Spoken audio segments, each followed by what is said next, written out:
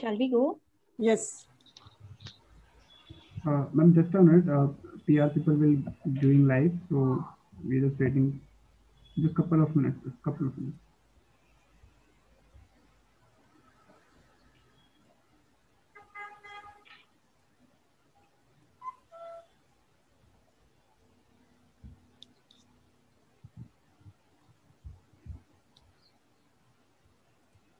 Yeah, ma'am, we can start. We are live now. Yeah. Yes. Hi, Shreyasvi. Did you know, historically speaking, the 20s have usually witnessed a pandemic? Say, the year 1720 saw the Great Plague of Marseille in France. 1820 witnessed the first Asiatic cholera pandemic. This was known to have begun close home in the city of Calcutta.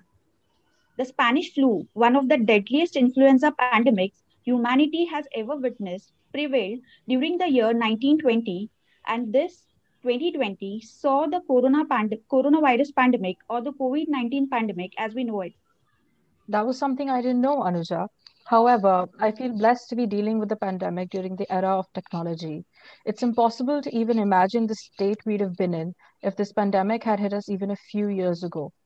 And the way the situation has pushed innovators to create more to help people is also something we can consider a silver lining. I mean, look at the increased utilization of technology in the field of healthcare now. Accessibility was a big issue. But now, with the advent of virtual consulting, telemedicine, fitness apps, etc., it's become a lot more convenient for people to access healthcare services. You make a compelling argument, Shresvi. Nonetheless, my future kids will still get the I survived the pandemic during my education motivational lecture. Moving on, I would like to remind everyone to please ensure that the mics are on mute. Good evening to one and all present.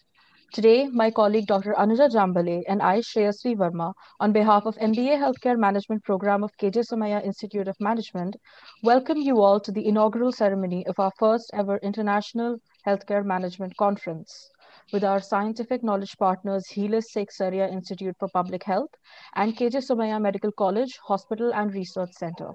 We are very proud of the doctors, nurses, and medical staff of our very own Somaiya Medical College, Hospital, and Research Center, who admirably rose to the challenge that the pandemic put forth and created medical facilities in the form of increased beds, ventilators, and ICUs in a commendably short period of time. Today's event will be conducted in two sessions. The first session being the keynote address by Dr. Samir Mitragotri, and the second session, which will comprise of our panel discussion, moderated by Dr. Pramod Prabhakaran. Due to the pandemic, all of us have been confined to our homes. It's not just halted us at micro levels, but also the whole economy at the macro level. Every industry has been dealt with a blow that they're slowly recuperating from. In this situation, one industry that's responsible for being our frontline defense against the coronavirus is the healthcare industry. Our frontline COVID warriors have done exemplary work in ensuring the health and safety of the people. Indeed, however, like you mentioned earlier, technology has kept us all connected to each other. We not only attend classes with much ease, but today are also capable of hosting such a big event. And we are also able to have in our audience people from around the world, such as Thailand, UK, Malaysia, USA, and Netherlands.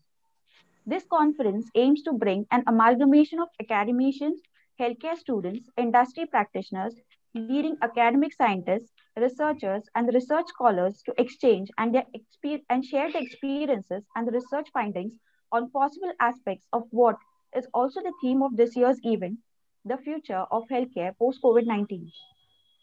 We believe an auspicious event should always begin by attaining God's blessings. Professor Rekha, Professor Rekha Bairvarasu will recite the prayer, so I request you all to kindly join your hands and rise. Thank you, Shreyas. Om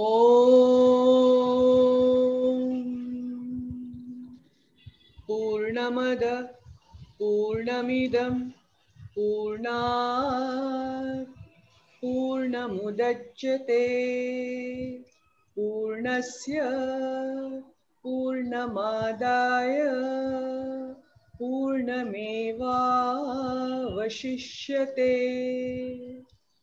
ॐ ईशावास्यमिदं सर्वं यत्किञ्च जगत्यां जगत् तेन त्यक्तेन भुञ्जीथा मा गृधः कस्य स्विध्वनम् मूकं करोति वाचालं पङ्गुं लङ्घयते गिरिं यत्कृपातमहं वन्दे परमानन्दमाधवम् ॐ प्रणो देवी सरस्वती वाजेभिर्वाजिनीवती धीनाम् अविद्रवतु ॐ चोदयित्री शृण्वतानां चेतन्ती सुमतीनां यज्ञं दधे सरस्वती ॐ असतो मा सद्गमय तमसो मा ज्योतिर्गमय मृत्योर्माम् अमृतं गमय ॐ सहनाववतु सहनौ भुनक्तु सह वीर्यं करवावहै तेजस्विनावधीतमस्तु मा विद्विषावहै सर्वेत्र सुखिनः सन्तु सर्वे सन्तु निरामयाः सर्वे भद्राणि पश्यन्तु मा कश्चित् दुःखमाप्नुयात् ॐ शान्तिः शान्तिः शान्तिः। Thank you.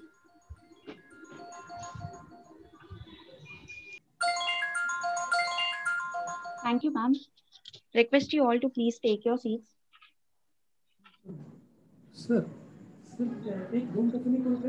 It's my honor to introduce Dr. V.N. Rajashekaran Pillai, sir, Vice Chancellor of Somaiya Vidyavihar University. Professor Pillai has been at the helm of affairs of many higher educational and scientific research establishments, such as Vice Chancellor of the Indira Gandhi National Open University, Executive Director of the National Assessment and Accreditation Council, as well as Vice Chairmanship and Chairmanship of UGC, among many others. I welcome Dr. V.N. Rajashekaran Pillai, sir, for the opening remarks. Thank you very much. First of all, let me welcome the keynote speaker and all the distinguished participants from all over the world attending the first International Healthcare Management Conference organized by the Somaiya Institute of Management of the Somaiya Vidyavihar University. Our institution has been in the forefront of education and healthcare. If you just look at the names of the two campuses which we have envisioned, our founders have envisioned, it is Vidya Vihar and Ayur Vihar. Of course, there is no need of explaining the meanings of these two words from looking at education and health. And I'm glad that a premier management institution in the country, one of the top ranking management institutions in the country, is organizing this international conference on healthcare management. And it is also very pertinent to note that the first international conference on healthcare management comes in a period where we have faced unprecedented challenges in the healthcare sector, whether it be in managing healthcare. In a country so diverse as ours, we have seen the type of management. Of course, we are really good compared to many other so-called developed countries in managing the pandemic. Several states have evolved their own ways of looking at the pandemic and then responding to the challenges in a very positive way. I think we have succeeded as a country. We have succeeded in managing the COVID situation compared to many other countries. Of course, comparing to other countries it's totally different for India. It is totally different, looking at the population, looking at the diversity and all these things. And then we could see that we have been managing the COVID, we have been managing the healthcare in a very significant way by making use of technology. For the last several months, many of us have not even seen a doctor. Most of us have not even seen a doctor. We have been teaching telemedicine. In the Indian Space Research Organization, several decades ago, started telemedicine in the country. Telemedicine has been in practice, but now we see, whether it be in the Ayurvedic healthcare, whether it be in the modern medicine healthcare, all in these areas, be it in traditional healthcare management systems, we are using technology in a very significant way. So with the appropriate use of technology, we are contacting doctors, we are contacting health institutions, we are networking with each other, and then sharing the experiences, maybe sharing the agony and ecstasy of managing institutions, managing healthcare, state-wise, country-wide, institution-wise, education institution-wise, industry, all these people, how they were managing the situation in a very significant way.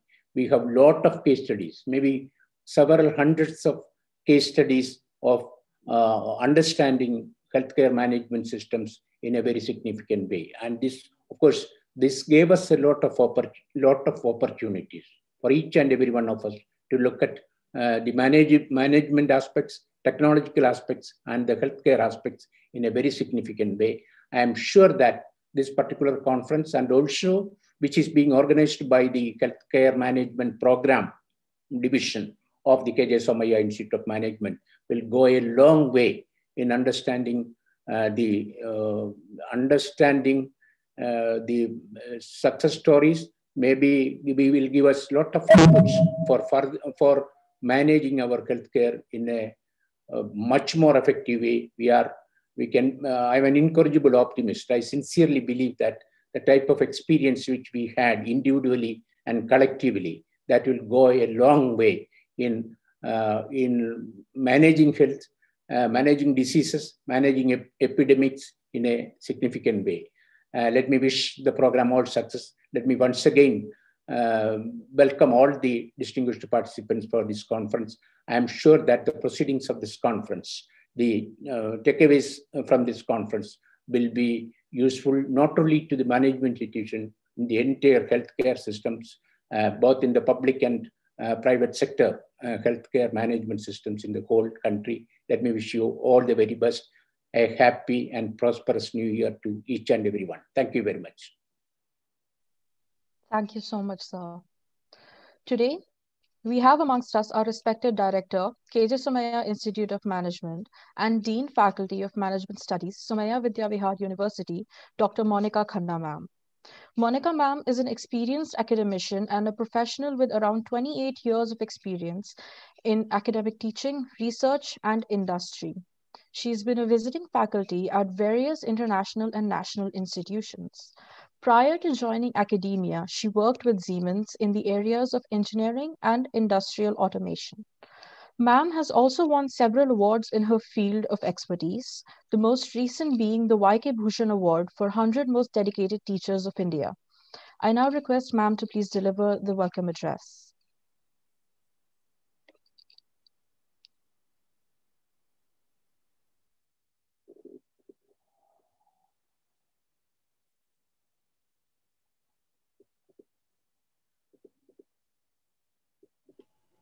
Monica ma'am, you have to unmute yourself. Sorry, you have to unmute yourself.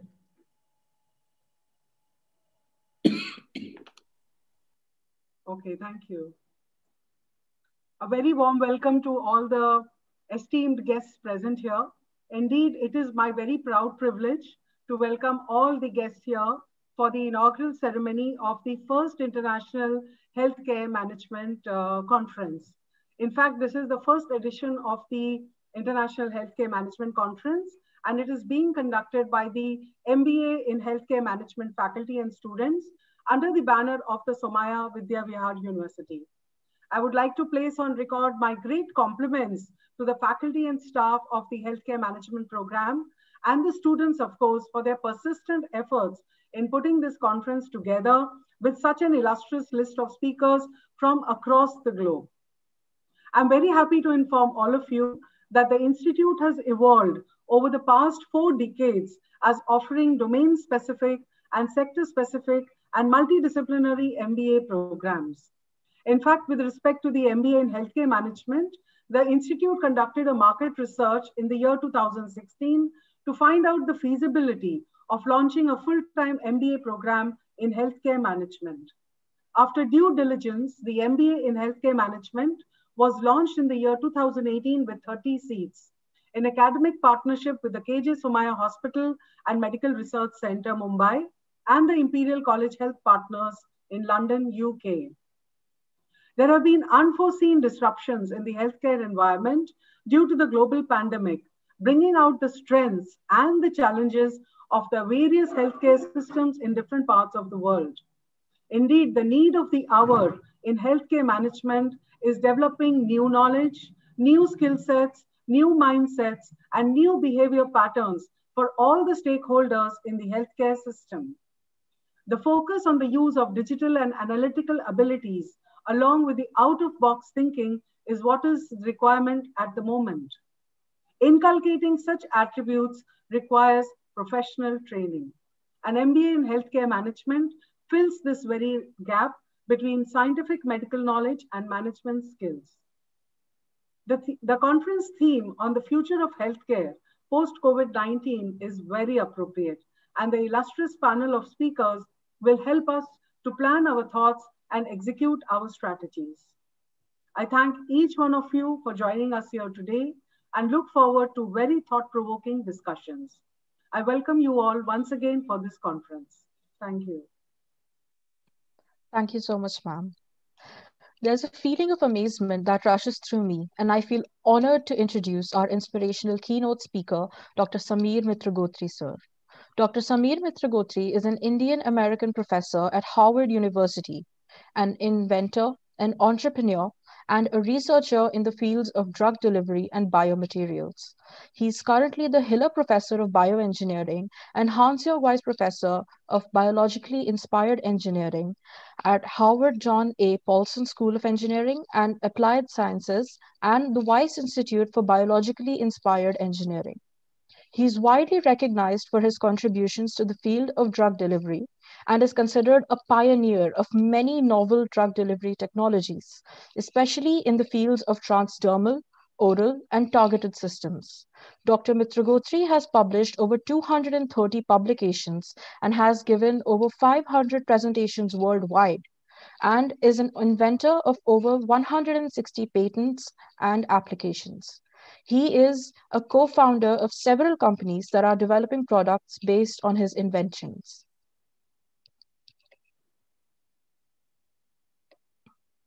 Sir, it is an immense pleasure to be able to host you today. We eagerly look forward to your address on emerging technologies and innovations to overcome global challenges. We will be holding a question and answer session after Sir's address. In the meantime, please send in your queries via the chat box to the keynote address POC, Mahima Khandelwal. The stage is yours now, sir. Thank you so much for the kind introduction, and thank you so much for the invitation to present today. Can I share my screen? Sure, sir. Yeah.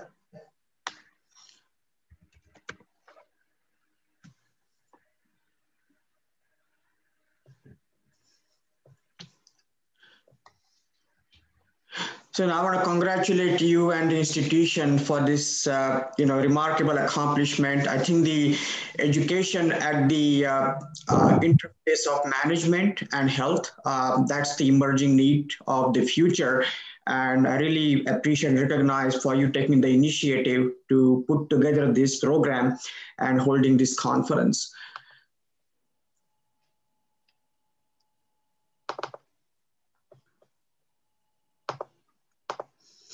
Can everyone see my screen? Great. Yes, sir. So what I would like to do today is really have a conversation with all the participants. Now, I see a number of dignitaries, a number of students in the audience who have thought about interface of health and management and may have their own perspective on this topic. What I would like to do is share some of my thoughts and answer questions and have a discussion around this topic. I am a technologist. I'm an engineer, a chemical engineer by training, working in the field of health and medicine. And you may wonder, what is an engineer doing in the field of health? And the basic reason is that technology has already made an enormous impact on health, all aspects of health, including how drugs are discovered, which drugs are discovered, how they are given to the patients, and how the patient's overall health is monitored. And moving forward, it's going to be an even more impacting contribution of technology to the medicine, to a point where I would say the future of health and medicine is going to be driven by the innovation coming from the technology. So it's really an opportune time to think about this interface.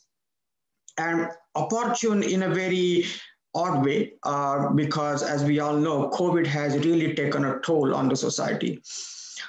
Especially in the US, yesterday was, I believe, one of the deadliest days. About 4,000 people lost their lives to COVID. And at a time like this, we have to take a step back and look at not only COVID, but the overall health and how we are managing health of the patient and how will it impact going forward. So that's what I would like to do. Think about some of these topics and see what kind of changes we might be thinking about, what kind of problems we're going to face in the future, and how technology might come to the help to address these problems. So let's take a step back. And when you think about health, what are some of the challenges that we are facing and we will face? And there are many ways of looking at that. And probably I would say one of the simpler ways to look at this is to ask ourselves, what diseases are killing people? This data is from 2017. Things haven't dramatically changed in terms of this particular number over the last 3 years. And if you look at the worldwide cause of deaths, the number one killer disease is cardiovascular disease. Heart attacks, killing a vast majority of the people. And this number is increasing, especially in high-income countries. As the lifestyle is changing, it is taking a toll on the cardiovascular health of the population. So we're going to have to keep an eye on this moving forward. Number two is cancer. And tremendous progress has been made in treating cancer over the last decade, over the last few years in particular. But cancer, to a large approximation, is a disease of the age. There is a correlation in the prevalence of cancer with age. And as the society ages, the prevalence of cancer is also becoming important. Some cancers have been tackled very well. Breast cancer, for example, has had enormous success in terms of the treatment over the last few years, but others like pancreatic cancer is still a largely unaddressed problem. So, if we look at the entire society, this is one disease that we're going to have to watch out for. Probably in the light of COVID, number 3 and number 4 are very peculiar. Respiratory diseases. In the absence of COVID, this was emphysema, COPD, and other lung-related diseases. But the respiratory infections, as it is, they were responsible for a lot of deaths. influenza, and other infections. And COVID has single-handedly impacted this number dramatically. And moving forward, how this is going to be addressed is going to be an important problem. Dementia. And I would like to call this out in particular because as the society ages, dementia has been on tremendous rise over the last few years. Alzheimer's is number one in that list. And there is still no good treatment for the Alzheimer's disease. And we're going to have to watch out for this and figure out how we're going to treat this moving forward. I won't go through the entire list. There are some other familiar names and some unexpected names. For example, diarrheal diseases is way up there, in the top 10. And this is obviously not happening in high-income countries, but in the low-income countries, diarrhea is causing a lot of deaths.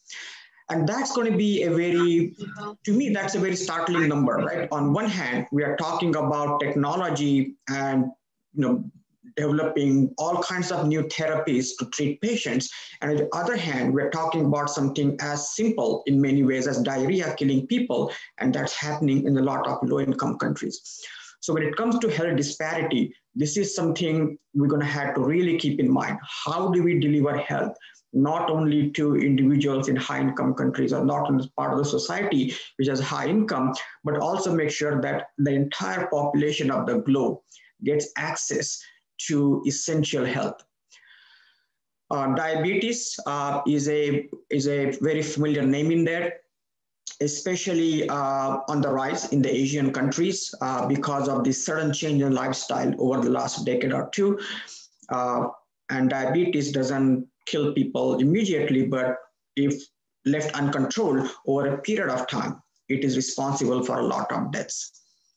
Trauma is an important part of is a big reason for deaths, listed here as road injuries. And this is interesting because I see in the audience a lot of young individuals below the age of 45. And in that part of the society, the number one killer is trauma. And in trauma, what kills people is the blood loss. When accident happens, before you can get the patient to the hospital, there is so much blood loss that the patient dies on the spot. So if you look at these challenges, there is a huge variety. There's a spectrum, starting with something as trivial, I would call it in the medical terms as diarrhea, all the way to cancer and blood loss. And what I would like to all of us to think about, how is technology going to help address this? Now, when you say technology, probably different things come to people's mind. Technology in the sense of getting the medicine to the patient, technology in terms of communicating with the patient. What I'm going to talk about in my talk is a bit upstream. Technology in the sense of how do we develop new medicines? What kind of things have been working in the past and what kind of medicine we are thinking about in the future, so that the tools that the doctors have are 10 years, let's say 10 years from now, 20 years from now, can they be very different than the tools that they have today? So let's think about the drugs that we're going to be using to treat this. Now, regardless of what disease you're talking about, regardless of what drug you're talking about, this is the way the drug is developed. This is the process of drug development. And what you see here on the y-axis is the time in years, going from 0 all the way up to 12 years. When a company develops the drug, you start with lots of drug candidates, right? So these diseases like cancer and others, or Alzheimer's, it's not clear exactly which medicine is going to be effective. And in the absence of that knowledge, a typical drug company starts with tens of thousands of potential molecules which can become drugs, and systematically takes them through experimentation, starting with experiment in the lab, then taking some of them to experiments in small animals. Mice are very typical when you start developing the drug. Then taking some of them, 5 to 10, and doing clinical trials in phase 1, which is on the order of maybe 100, 200 patients, then going to phase 2, which is about 1,000 patients, phase 3, which could be a few thousand people, and then the drug is approved. And the one point I would like to bring out here is the y-axis, which is time. So typical drug takes about 10 years to develop. Now that's a long time. And this particularly is going to be relevant because this is one thing that COVID changed. If you look at the COVID vaccine, it was developed in 1 year. And that kind of speed of drug development, history has never seen. The mRNA vaccine is one of the technologically most advanced vaccine, yet it was developed in 1/10 of the time that a typical drug takes. If you look at the history of vaccination, the previous record of the fastest vaccine was mumps, which was developed in 1967, and that took 4 years. This is the mumps in the MMR vaccine that the kids take. And COVID vaccine just shattered that record and got out there in a year. So when you think about how has COVID changed our thinking in terms of drug development, time to develop is going to be one thing that it has dramatically impacted. And I think hopefully this will also accelerate the drug development going forward. So time is one issue. Cost is another. A typical drug, and these numbers may be based on the numbers I see in the US, but a typical drug takes about $3 billion. And even modern vaccines are taking that. So even though the time of development has gone down, the cost hasn't. So $3 billion, that's a huge number. And we should put that in perspective. In other fields, what does $3 billion gets you? And one example I would like to bring out is this thing. This is the Mars rovers. It took off from the planet Earth, and it traveled millions of miles, landed on a different planet, collected samples, collected pictures, and told us about the land that we had only imagined. And this thing cost about $2.5 billion. So it's ironic that it takes more money to send something within our body to treat a disease than to send something in a far, far away land that we have never seen. And that to me is still a shocking number, right? So why does it take so much money to develop the drug? And the fundamental answer is that we understand the laws of physics far better than we understand the laws of biology. So that's one challenge we're going to have to figure out. And that's where I think technology can make a huge impact. You call it mathematical simulations, call it AI, any variety way in which the information comes in, but understanding biology, understanding body is going to have a huge impact on figuring out how do we reduce the cost of development. So the medical treatment that you may be hearing about, if not already, like gene editing, where you go in and precisely cut the pieces of the DNA, replace the DNA, that's understanding. And those kind of technologies are going to reduce the cost potentially and also better provide treatment for some of the diseases. This lack of knowledge or lack of understanding of biology, the way it reflects in the cost of development is basically summarized in this slide. When a company develops a new drug, it's always a battle between safety and efficacy. So for example, if somebody wants to develop a drug for cancer, a cancer drug, when you deliver in the body, it goes in and kills cancer cells. That's the essence of it. But it is not specific. When it kills cancer cells, it also kills healthy cells. And for each cancer cell, there are thousands and hundred thousands of healthy cells. So how do you build that selectivity into your drug? It's a challenge to build that selectivity.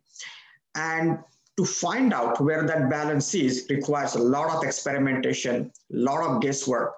And many times the drugs basically leave a lot of efficacy on the table because it is very difficult to design so much specificity that you can only affect your cancer cells. And because of that, the dosage of the drug is always kind of reduced quite a bit. And because of that, drugs are not as effective as they could be. And then you have to do a lot of experimentation to find out what that dose is, make sure that dose works in animals, in people, and that all that reflects in the high cost and the long time duration of drug development. So people have been in the pursuit of this selectivity, because if you can be selective, you can be far more rational in your drug design, you can be far more effective, and hopefully you can reduce the cost and time of drug development. And that's what we have seen over the last, I would say 15, 20 years more dramatically. So what kind of drugs are we taking these days? If you go back in time, most drugs were small molecules. If you look at the picture on the left, that's aspirin, acetyl salicylic acid, a small molecule that can be made in huge quantities. Aspirin, annually there are about 100 billion capsules made, 100 billion pills made every day, taken by people worldwide for headache and cardiovascular indications.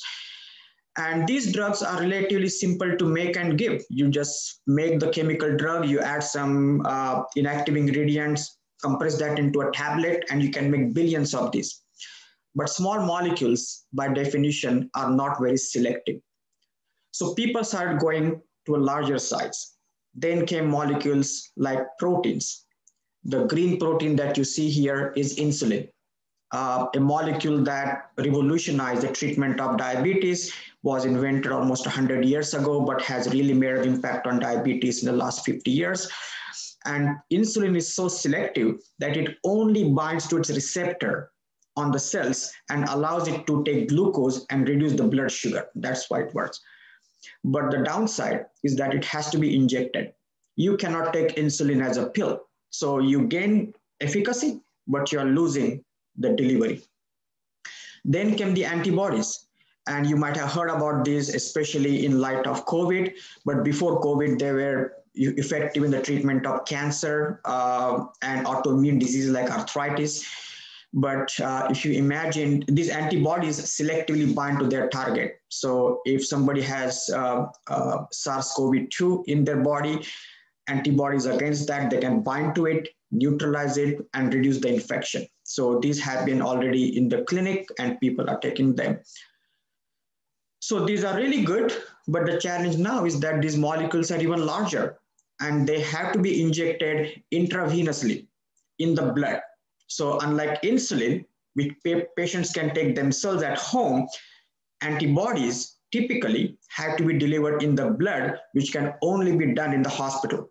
So right now there is a problem of healthcare management, because giving the drug to the patient so that they can take at home is a fundamentally different game than having the patient come to the hospital and have the drug administered in the hospital, especially these days where people coming to the hospital is challenging because of the situation.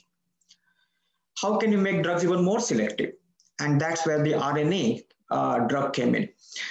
These can be different types of RNAs. Again, RNAs are in the news these days. Before COVID, they were used for treating liver diseases. But probably the most famous example of RNA is the mRNA vaccine, which is a vaccine out there, one of the vaccines out there. And RNAs are the molecules, when you deliver them into the body, they go into the cell and they make a protein that is encoded by the mRNA. And because each mRNA makes a very specific protein, they make only one kind of protein. So in the case of mRNA vaccine, they make the protein that represents the coating of the virus. The body sees that protein, generates the immune response, the antibodies. So when the real virus comes, the antibodies are already there to fight. But what is the challenge? not only it's a challenge to make, but now it has to be stored under very peculiar conditions. In many cases, it has to be stored at -80. So that's a logistical challenge. How do you make sure that the drug goes to the patient? Going one step beyond, making even more specific drugs, and these are the drugs which are body's own cells. So if you think about building specificity, nothing is as good as body's own cells. The cells are extremely specific in what they do. Your red blood cell, your immune cells. So there are cell therapies. So the drug itself is a cell. And it has already been out there. You might have heard about this as CAR T therapy. This is the T cell, the immune cell, which is very effective in treating some of the cancers.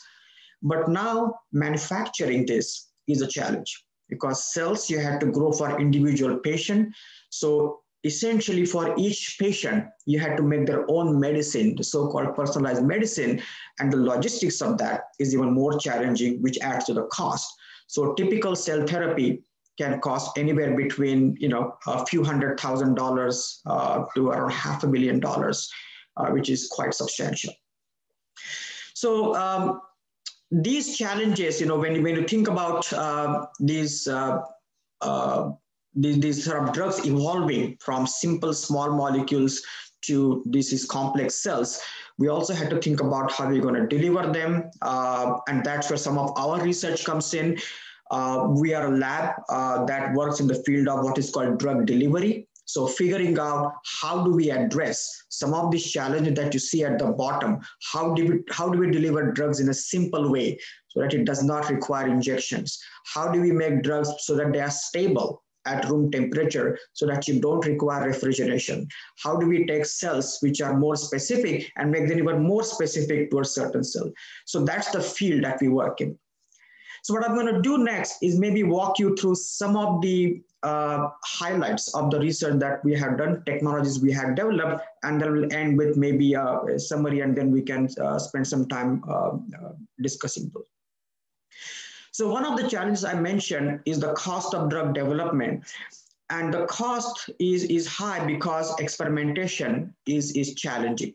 So typically, when a drug is developed, a lot of experiments are done in mice because mice are relatively inexpensive, but we are not mice. What works in mice does not work in humans necessarily, and that's where a lot of failure has happened. So a question is, can we imagine a microfluidic chip, like semiconductor computer chip, but an actual physical chip where we can grow organs, liver, brain, other organs, so we can start screening drugs in those devices. And this is called organ on chips. That's an emerging field. And on the right-hand side here at the bottom, you see a little brain that we have, or a brain-like device, that structure that we have created on the chips, where the green is a blood vessel and the red is a collection of cells from the brain. And you can use this to screen the drugs, understand what kind of drugs can be delivered, especially when it comes to treating drugs for dementia, for trauma, where drugs have a very difficult time going into the brain. Can we start screening drugs so that we can understand better how they go into the brain, and we can reduce the time of experimentation and cost of experimentation. Speaking of delivering into the brain, because it is such a significant challenge, what are the tools that we can develop? And one thing we thought is, maybe instead of trying to rely on synthetic chemistries, can we use body's own cells to go into the brain? While nothing from the blood can normally go into the brain, body's own immune cells can go into the brain whenever they want. If there is infection in the brain, immune cells infiltrate tremendously into the brain. If there is trauma to the brain, they can go into the brain. So we said, why not hitch a ride on the surface of these immune cells? So we developed a technology. So this purple patch here carries the drug, and this huge white gray thing is an immune cell. So we develop these small patches which can attach themselves to the immune cells without bothering them and go wherever the immune cell goes. And whenever there is trauma or infection in the brain, these cells go to the brain and they can start treating the local disease. So we call these sort of backpacks. These are little backpacks that the cells carry, and they can deliver all kinds of drugs for the treatment of local diseases. Currently, we are using this to treat trauma and cancer. So these immune cells by themselves are actually quite potent in treating the cancer, and these backpacks carry an immunostimulating agent that makes them even stronger to treat the local cancer. One of the tools that you're going to see a lot in the future is nanomedicine. These are small nanoparticles, about 1/1000th of the diameter of human cell, and they can carry the drug and deliver it selectively to different parts of the body. And what is interesting about them is that, if you deliver a small molecule, it goes everywhere. It is not specific. You put that inside the nanoparticle, it becomes very specific. So the whole game is to use these nanoparticles to selectively go to different tissues. How good are they currently? Unfortunately, they are not very effective in terms of targeting. So what this graph shows is that if you look at the selectivity of these nanoparticles to treat cancer. So cancer is where these nanoparticles are very promising. So if you ask yourself, of all the nanoparticles that you inject in a patient, in an animal, what fraction of that nanoparticle actually reaches the tumor? Turns out that currently that number is less than 1%. So we can't really use nanoparticles if only 1% of them go to the tumor. So there's a large body of research going on in trying to figure out how do we improve the selectivity? How can we get 1, 2, 3, 5%, 10% of the drug at the tumor site? So one of the approaches that we developed was, again, to go back to body's own cells and ask them to deliver our nanoparticles selectively to different organs. And here we use red blood cells. So what you're seeing is an actual electronic micrograph of red blood cells. And on the red blood cells, the red things are these blue nanoparticles, which carry a chemotherapeutic agent. And what's something interesting that happens is that if you have free nanoparticles in the blood, your body's immune cells clear them out. But when you put them on the red blood cells, actually they are shielded from the immune cell, because the immune system looks at this and it sees the red blood cell, which is very familiar to it, so it does not clear these nanoparticles. They stay in the blood for a long time and they go to the lungs quite effectively. In fact, we can get about 50% of the injected dose in the lungs. It's a dramatic improvement. We're talking about less than 1% to 50% of the drug going into the lungs, and we are using this to treat lung cancer. Lung cancer is one of the most lethal cancers these days. Lung being a vital organ, when the cancer spreads to the lungs, it's the prognosis is always a challenge. So we are using this to treat lung cancer, not only the primary cancer in the lung, but also metastasis that happens in the lungs. Another challenge I mentioned is blood loss, right? So coming for trauma. And when somebody loses blood, the best treatment currently is to inject platelets. Platelets are body's own cells, which cause clotting. They circulate without doing anything. Whenever there is blood loss, they get to the site of the injury and start forming a plug that becomes a clot. But platelets are very difficult to handle, very difficult to store. So when accident happens, when the ambulance comes, it's very difficult for them to have a supply of platelets with them because they need refrigeration and they are very unstable.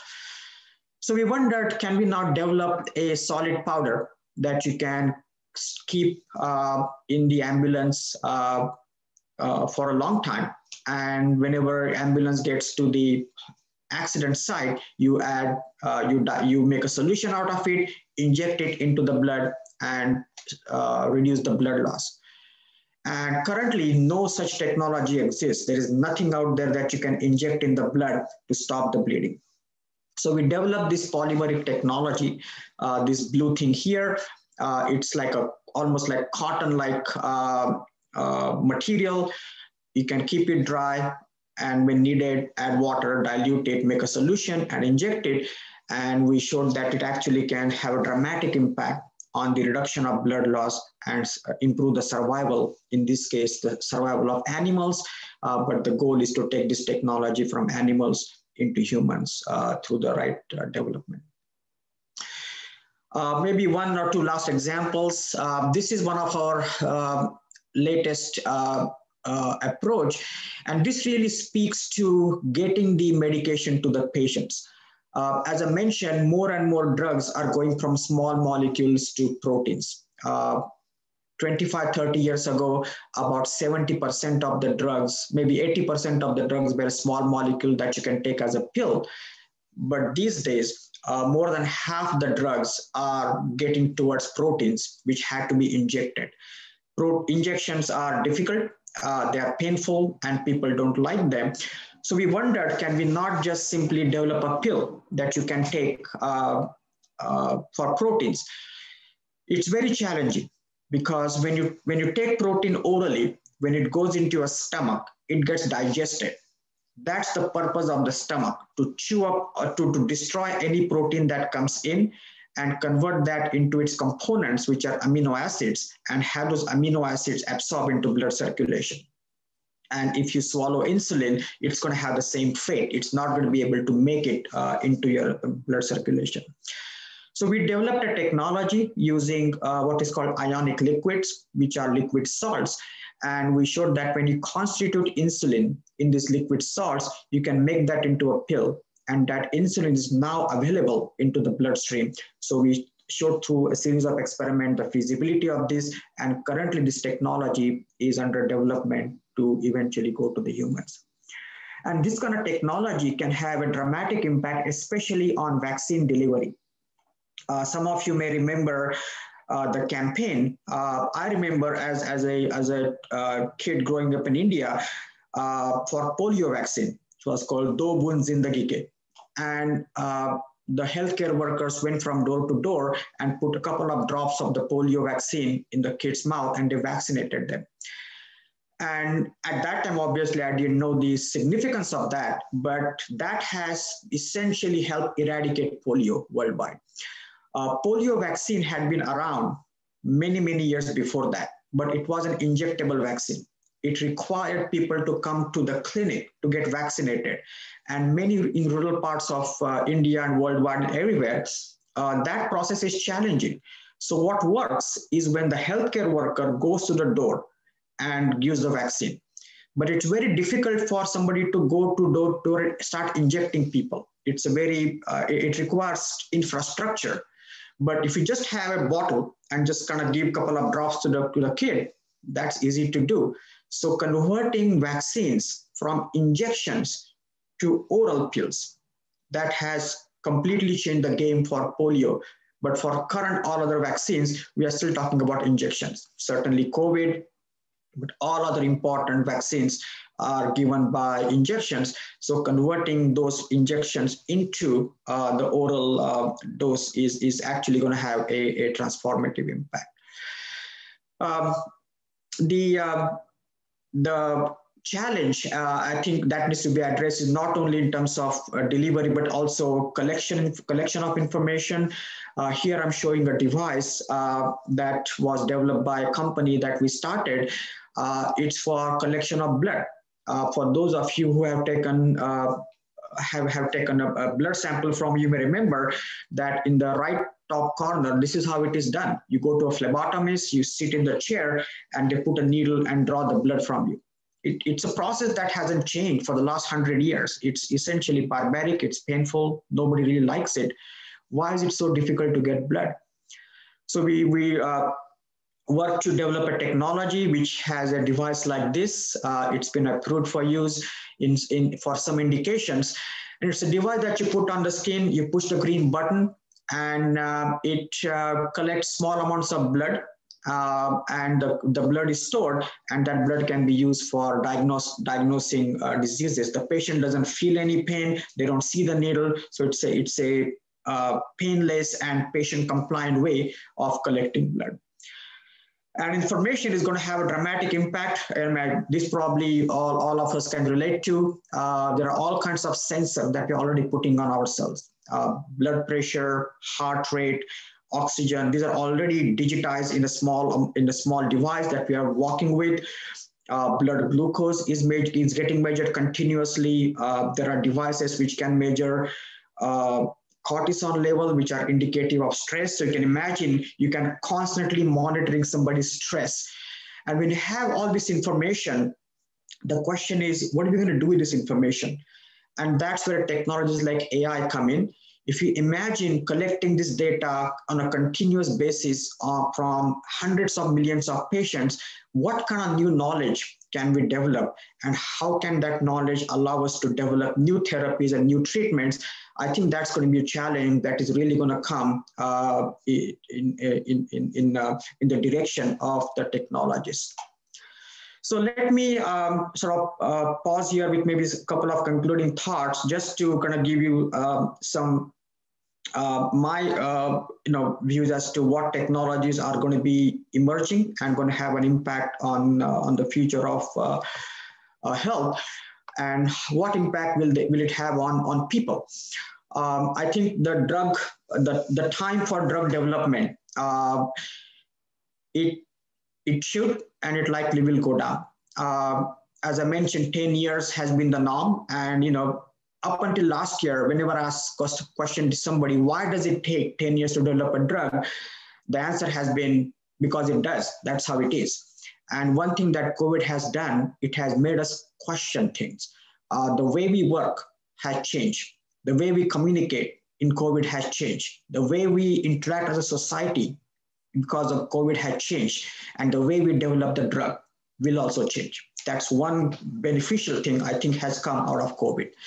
And the technologies that support it are like organ on chips, AI, which is generating a lot of understanding from the data. Personalized medicine is going to be the thing of the future. Historically, when you think about drug development, it was all about making a large quantity of drug. Can you make tons of aspirin? Can you make tons of insulin? Making drug for everything that works on everyone. And that paradigm is going to individual treatments because we are not equal. Again, COVID has taught us that. Same infection, some people just walk away like nothing has happened, no symptoms of any kind, and some patients are dying within hours, 24 hours, 48 hours because of the cardiopulmonary complications. What is triggering this tremendously different response? That is the essence of personalization. And cell therapies is one example because we're talking about making medicine for one patient that is specific to that patient. Targeted therapies. Targeting medication is the solution to decouple efficacy and safety. And that's putting currently a lot of constraint on the drug development.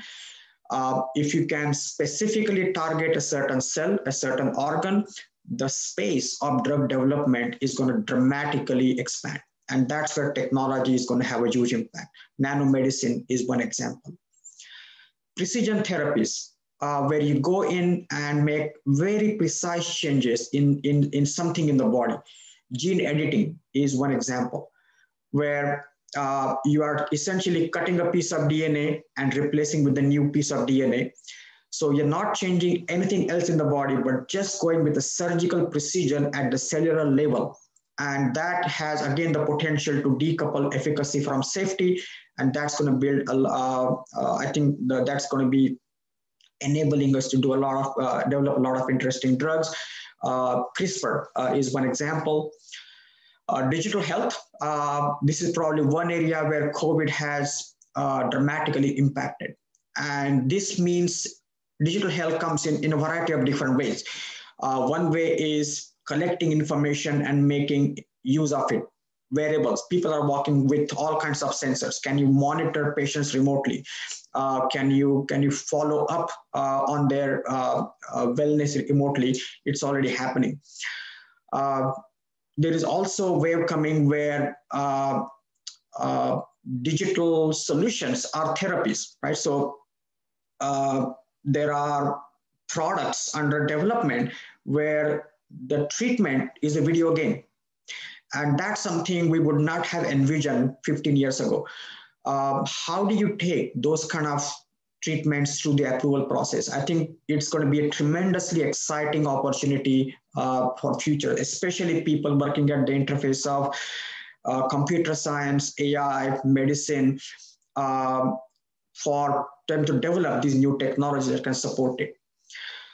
Patient compliance, making medicine is not good enough. You have to make patients take it, and patients won't take it if it is very difficult for them to do it.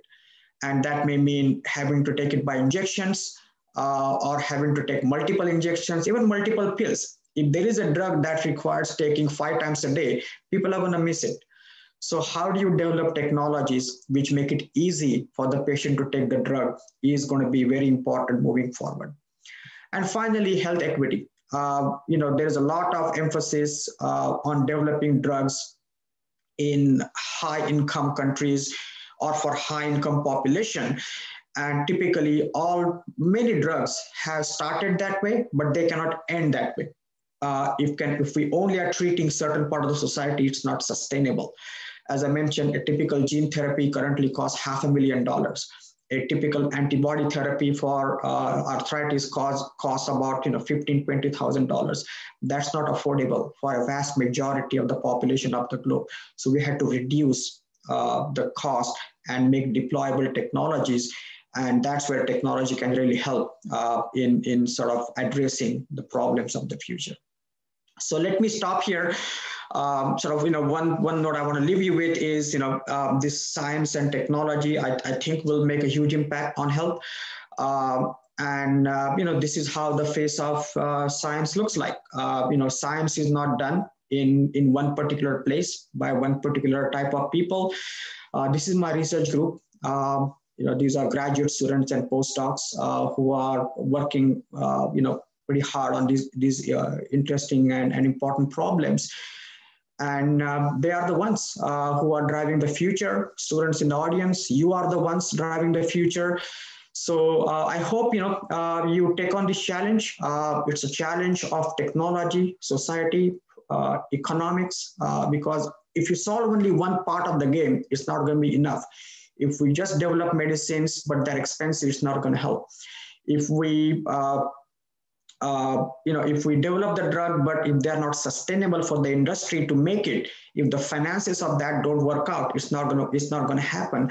So the interface of these disciplines is going to drive the future, and you are the one doing it. So all the best, and I'm really looking forward to what comes in the future. So let me stop here, and if there is time, I'll be happy to answer any questions or start the discussion. Thank you, sir. This was indeed a fascinating look into the challenges and the up-and-coming technologies and innovations that would sooner or later revolutionize the field of healthcare.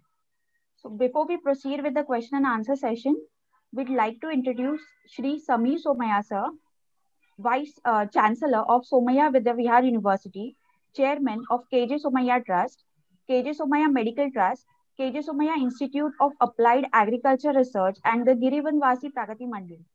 Under his guidance, the Somaiya Trust manages over 30 different educational institutions of learning extending from elementary to PhD in diverse areas such as medicine, engineering, the arts and sciences, religion, vocational studies, education, languages, etc. He has done his Bachelor of Science, Chemical Engineering, Master of Chemical Engineering and MBA from Cornell University, and Master of Public Administration from Harvard University. As visiting instructor in the School of Chemical Engineering at Cornell University, he combines his love for education and chemistry. I invite Sri Samir Somaiya, sir, to please deliver the concluding remarks. Welcome, sir. That was an incredible talk, that's my namesake, Dr. Samir. Thank you so much for that incredible um, talk, spelling out what you see as the future and the challenges for healthcare.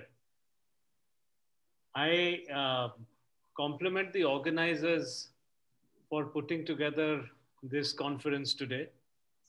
I think, as you mentioned, the last year has been an incredibly challenging environment for us in the field of life, I would say. Why just healthcare? Uh, from seeing COVID in the newspaper, what was supposed to be in Wuhan, later seeing how it was in Spain or in Italy, and then see how it reached the US, and wondering whether we would be immune to it here in India, because magically, that's what some people would say. Realizing that this is an area of public health, and we are all affected by good public health, bad public health, or good medical care.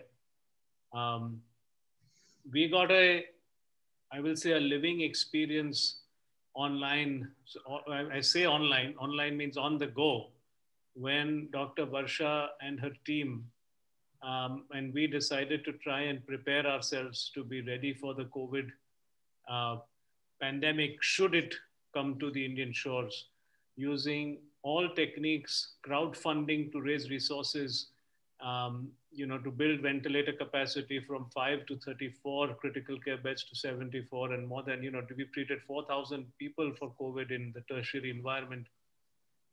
Dealing with situations like government policy, how they sought to make beds available for the larger public, dealing with issues of equity and access that Dr. Samir mentioned about. How do you deal with the logistics? How do you deal with the human resources? How do you deal with people when it comes to the nursing, the medical care, the ward boys, or even the person in the cafeteria who seeks to deliver food to what he considers is a risky patient to deliver food to? It's been a remarkable challenge. And I think that, and of course, financially for us hospitals, it's also been an incredible challenge how to keep the ship afloat.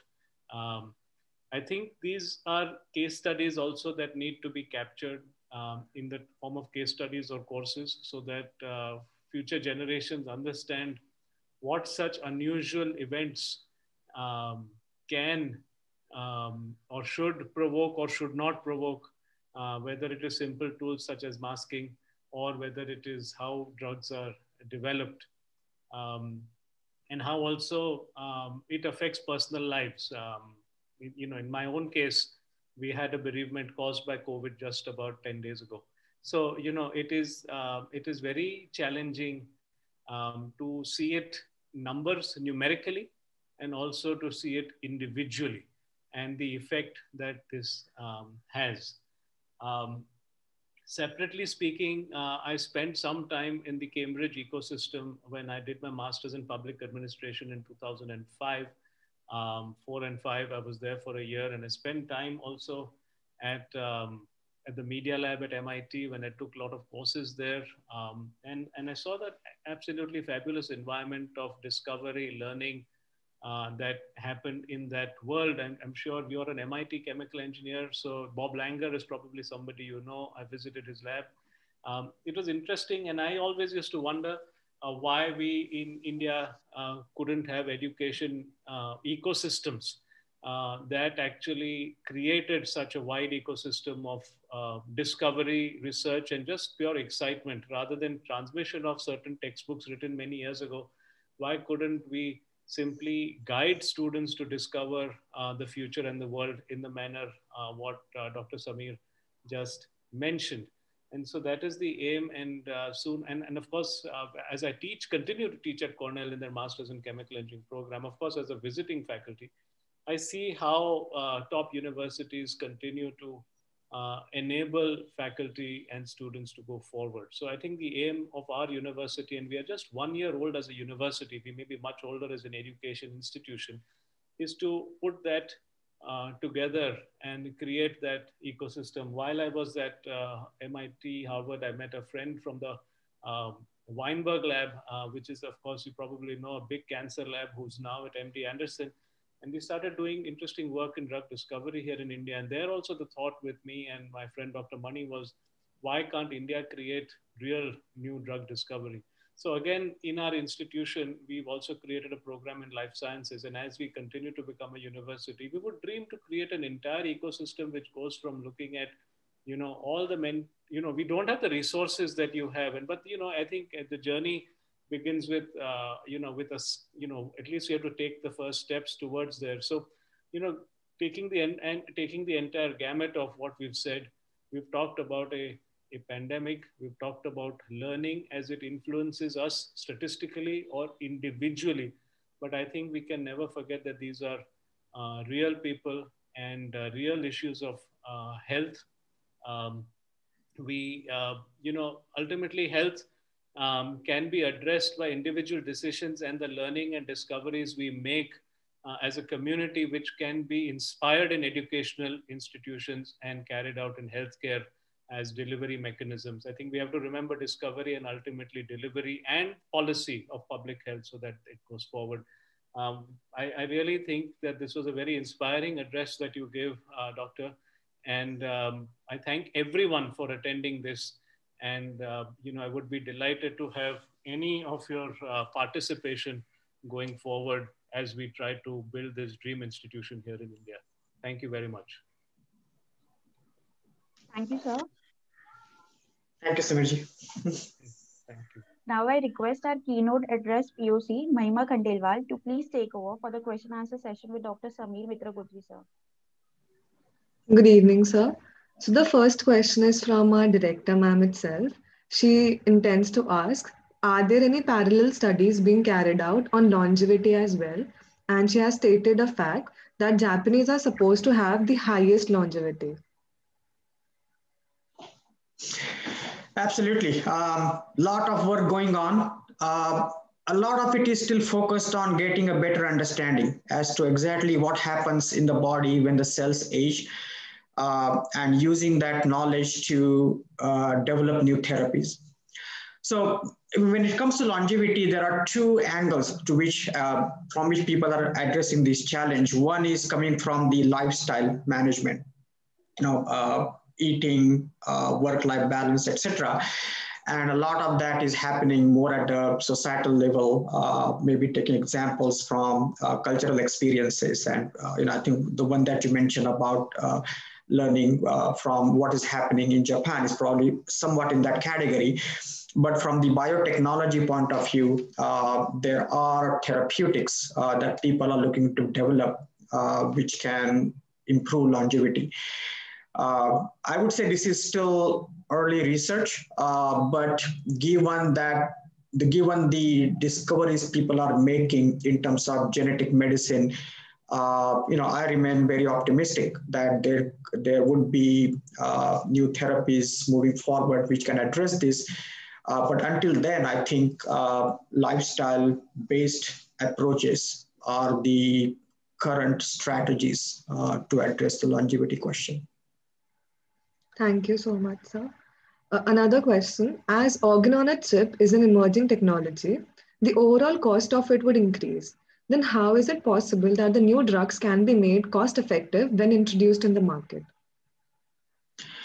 The organ on chip actually is very inexpensive because it's really a piece of plastic in which you can grow cells. Cells are very cheap, plastic is very cheap, the fabrication is very cheap. And you can make a lot of them. You can do really thousands of them in parallel.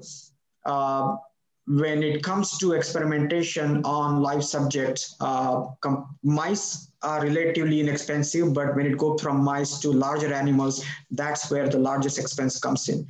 So the cost of goods for the experimentation is extremely low. They are emerging, so it will still take some time for them to get to a point where they can become essentially the primary source of information. But when that happens, when that knowledge gets developed, they will be dramatically cheaper than the alternative. Thank you, sir. another question, a pretty long one. So, how soon might we be able to ingest generic medicines through patches? How is ingestion better than taking medicines orally or through injections? Is this method medicine or disease specific, or can it be done for all sorts of ailments? Also, is there any ongoing research in this field in the area of mental health illness? Ah, I think oral medicines or patches are inherently better than injections because they are painless, they're easy to take, and you can have it self-administered. So just imagine, if we had a vaccine pill, it could be mailed to the patient so that patient can take it at home. One of the challenges of vaccines is the administration. The vaccine is there, but it's difficult to actually give it to people. So a patch you can put on the skin or a pill you can take would be a lot easier if you can ship it to people. Whether it can be used for genetic medicine, I think that's the thing of the future. Genetic medicine themselves are relatively new. So as they mature, their delivery by other technologies will also mature. But if you look at some of the other therapeutics, they are going to be the first ones to, like peptides and protein drugs, they're going to be the first ones to be delivered by oral pills and patches, and genetic medicines will follow. Mental health is always a huge part of the overall health question. And again, COVID has probably brought this to the forefront as people's lifestyle get disrupted. From working in the office to working from home. In many cases, people have lost jobs. The social infrastructure around them has dramatically changed, and all that has and potentially will lead to a more mental illnesses. And there are therapies that people are developing and have developed, but I think in my opinion, I think there is even a stronger need to develop additional therapies. So hopefully we'll see more in the future. So that means we'll see more research in the near future about the same. I think so. Right, so. Sir, do you think there is increased risk of more pandemics in near future because the lifestyle of people, the way people are living right now, has changed drastically because of the COVID-19 pandemic? So the threat of the pandemic has always been there. If you look at historically what has happened, every now and then things have hit the society, right? Going back to the 18th century and 19th century. So we just had to be prepared. And, I think in this case, probably nobody thought that a pandemic would hit at this day and age, but it did. So nobody can predict the future. And I think trying to predict the actual risk of pandemic is not going to help anybody. But what will help is be prepared. Prepared in terms of following the right hygiene, preparing in terms of getting the vaccines ready, and preparing in terms of having the infrastructure ready. So when it hits, we are prepared and we can tackle it in a very effective manner. Thank you, sir. So the last question, it's a request actually from Dr. Wasim Gori. He asks you to elaborate on the role of remote patient monitoring and digital health in managing chronic medical conditions like type 2 diabetes, hypertension, heart diseases, etc. So that's going to be the future, I think. It was already going in that direction, but the pandemic will even accelerate in that direction. So what does it take to really monitor patients remotely? One is you need a good line of communication between the patient and the physician. And two, you need information about the physiology. Some of the things like blood pressure, pulse, temperature, there are already sensors which can collect the information very easily, so the patients can wear them and you can actually have that transmitted to the doctor continuously. Some of the more challenging ones like blood sugar and other health metrics, they are maturing. So as those technologies become more commonplace, digital health becomes more and more common. it's very country specific. In some countries, I mean, especially I think in India, it's still relatively easy to actually see a doctor. You can actually show up in doctor's office and see the doctor. In the US, it's a big process. You had to make an appointment, well in advance and be there. So in places where in-person appointments are very difficult, I think, remote monitoring and remote counseling makes a lot of sense, and that will happen, just a matter of time. Thank you so much, sir. I hope all the queries of everybody have been addressed, and we're looking forward for the further session. Thank you, Great. sir. Thank you so much for your questions. Thank you so much, sir. I now request Dr. Prema Prabhakaran ma'am, Program Coordinator of MBA Healthcare Management, to deliver a vote of thanks for the keynote address.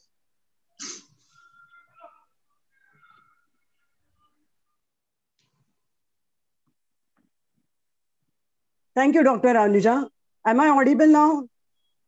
Yes, ma'am, you are. Okay. So, respected dignitaries and participants, this is indeed my pleasure to thank you all. Erstwhile PGDM Healthcare, now which is called as MBA Healthcare Management, is actually a new program which was set up in 2018.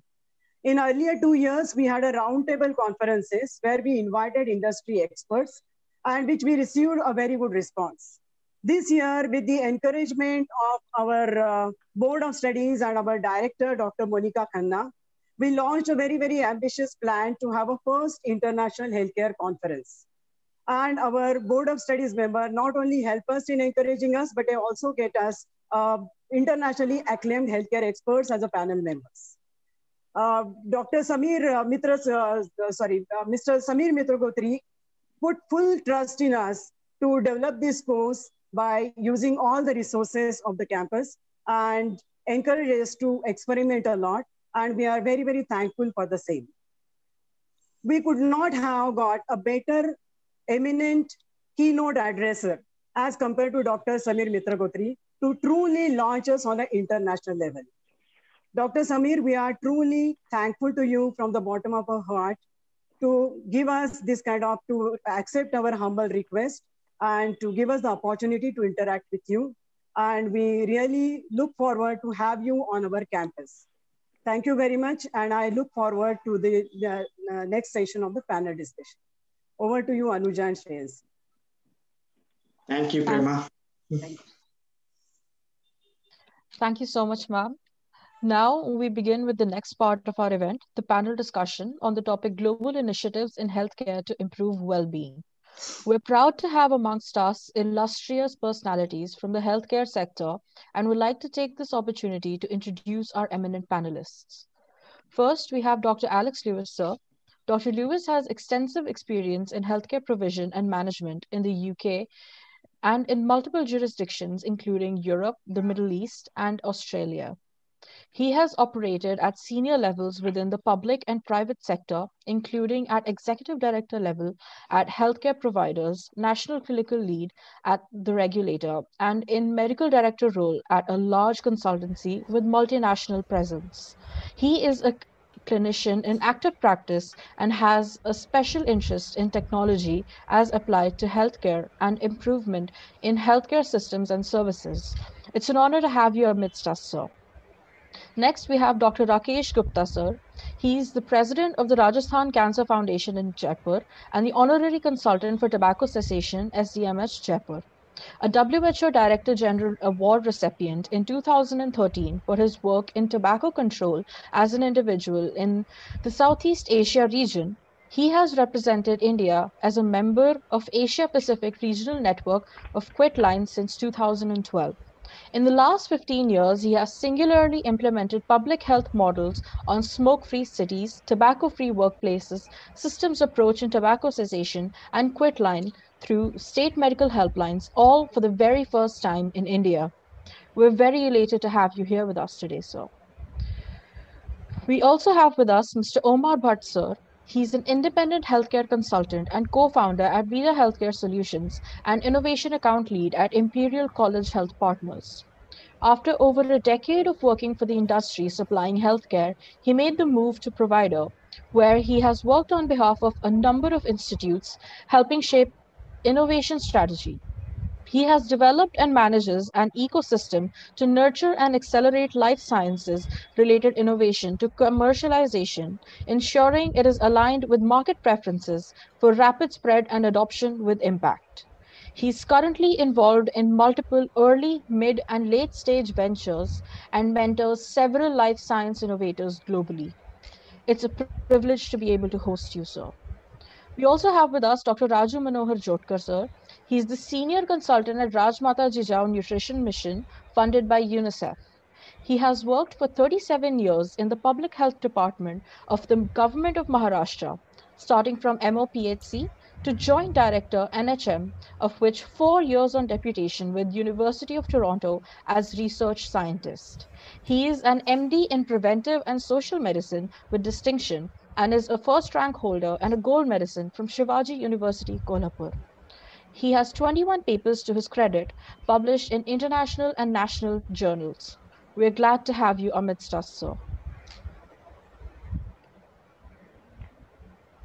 Next, we have Mr. Hassan Chaudhry, sir. Hassan, sir, is a director at Vita Healthcare and also promotes the UK digital health and care sector abroad at Healthcare UK, a joint initiative of the Department of Health and Social Care, NHS England, and the Department for International Trade, with a global role advising commercial teams in over 100 UK embassies. His background is in frontline social work, NHS informatics, commissioning, and public health. He later co-founded an award-winning agency focusing on real-world evidence and health analytics, which was acquired in 2019. He holds an honorary research post at Imperial College London for his work in data science and is a mentor for the NHS Innovation Accelerator. The Financial Times named him in the top 100 most influential BAME leaders in UK tech in 2019. It is an honor to have you with us, sir. Next, we have Dr. Mangesh Pednikar, sir. He is the director of Healy's Seksariya Institute for Public Health, Navi Mumbai.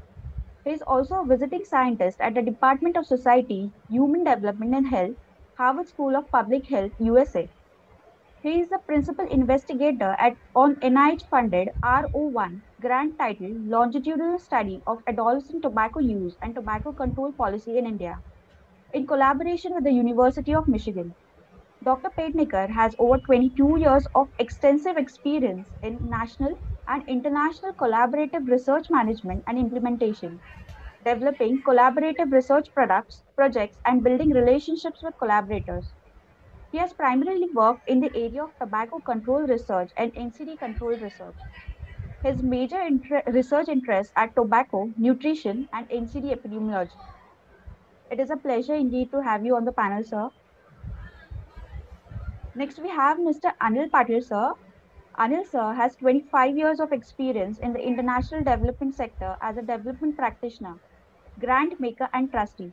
He is now founder and executive director of Carers Worldwide, which works across India, Nepal, and Bangladesh to bring about systemic change for family carers and highlights the issues facing unpaid family carers in low and middle income countries, a group largely unrecognized and unsupported.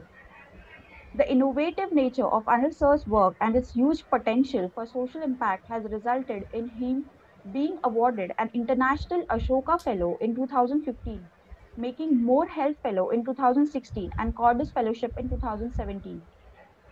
He has guided allocations of over £25 million in grants for charitable purposes. So far, Carers Worldwide has transformed the lives of more than 73,000 carers and their family members. It is our privilege to host you, sir. And last but not the least, we have Dr. Pramod Prabhakaran, sir, esteemed moderator for our panel discussion. Pramod, sir, has over 20 years of experience in clinical, educational, and leadership roles in the UK. He is a faculty and board member for healthcare management at Somaiya Institute of Management, India. He maintains active clinical practice as a consultant in the UK NHS, has an active role in supporting digital innovation, and heads international partnerships at Imperial College Health Partners. He co-founded Kit for Carers, a non-profit organization to support the care community with programs supporting employment and PPE in the UK and India. He lectures on health innovation at Imperial College Business School and Frankfurt Business School. We are glad we got this opportunity to host you, sir. Over to you, sir. Thank you very much. Thank you all. It's a real privilege to be here. And if I may repeat some of the comments from earlier about Dr. Samir's Mitragotri's talk about the future of healthcare and about health equity. And what we hope to do today is to try and expand that discussion to include the wider health and care community so we can focus on globally. What are we doing in terms of health innovation and health inequality? One other point that I think it's worth repeating again is, we are here in the management school, although the students are dialing in from all different parts of India, and the last year has been very different, for all of us. But the future of healthcare is certainly linked to technological innovation, but it's also very much determined by you as a cohort. Hello? So you are the future of healthcare, and our job as a panel today is to engage, interact with you, share our expertise, and I have the job of having an illustrious panel to probe and challenge, so that as a student community, you are enthused to discover and do research and be the future of healthcare as we determined. Our panel briefly has people from a very diverse background, but all panel members have global, international sort of work and research experience. And I can see our panel members on screen now, but they all bring a passion to improve health outcomes for the population. And when we talk about health outcomes for the population, unfortunately, what doctors and nurses and the hospitals do accounts for very little directly. It accounts for probably less than 15%. So the 85% of the health of the population is determined by other indicators, the wider determinants of health, as we call it.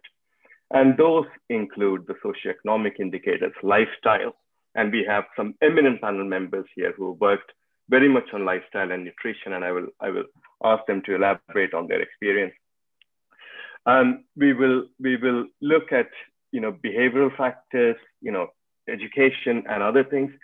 Very importantly, when we have gone through the last year, we've been able to shine a light on what has been a relatively marginalized, unrecognized part of our health and care system. And there is no healthcare without care. And we are very fortunate to have Anil Patil from Carers Worldwide, who has experience across a number of countries and is able to bridge the understanding and share the sort of strategic insights on what direction that should take. I will start off with some questions, and we'll try and keep it as informal and interactive, and we'll take questions from the audience, particularly the students, as we go along. Yes, sir. Adding to, so sorry, sir, just wanted to add one point there. To the audience, you can send in your questions to the POC of the panel discussion, who's Dr. Diksha Kuntal.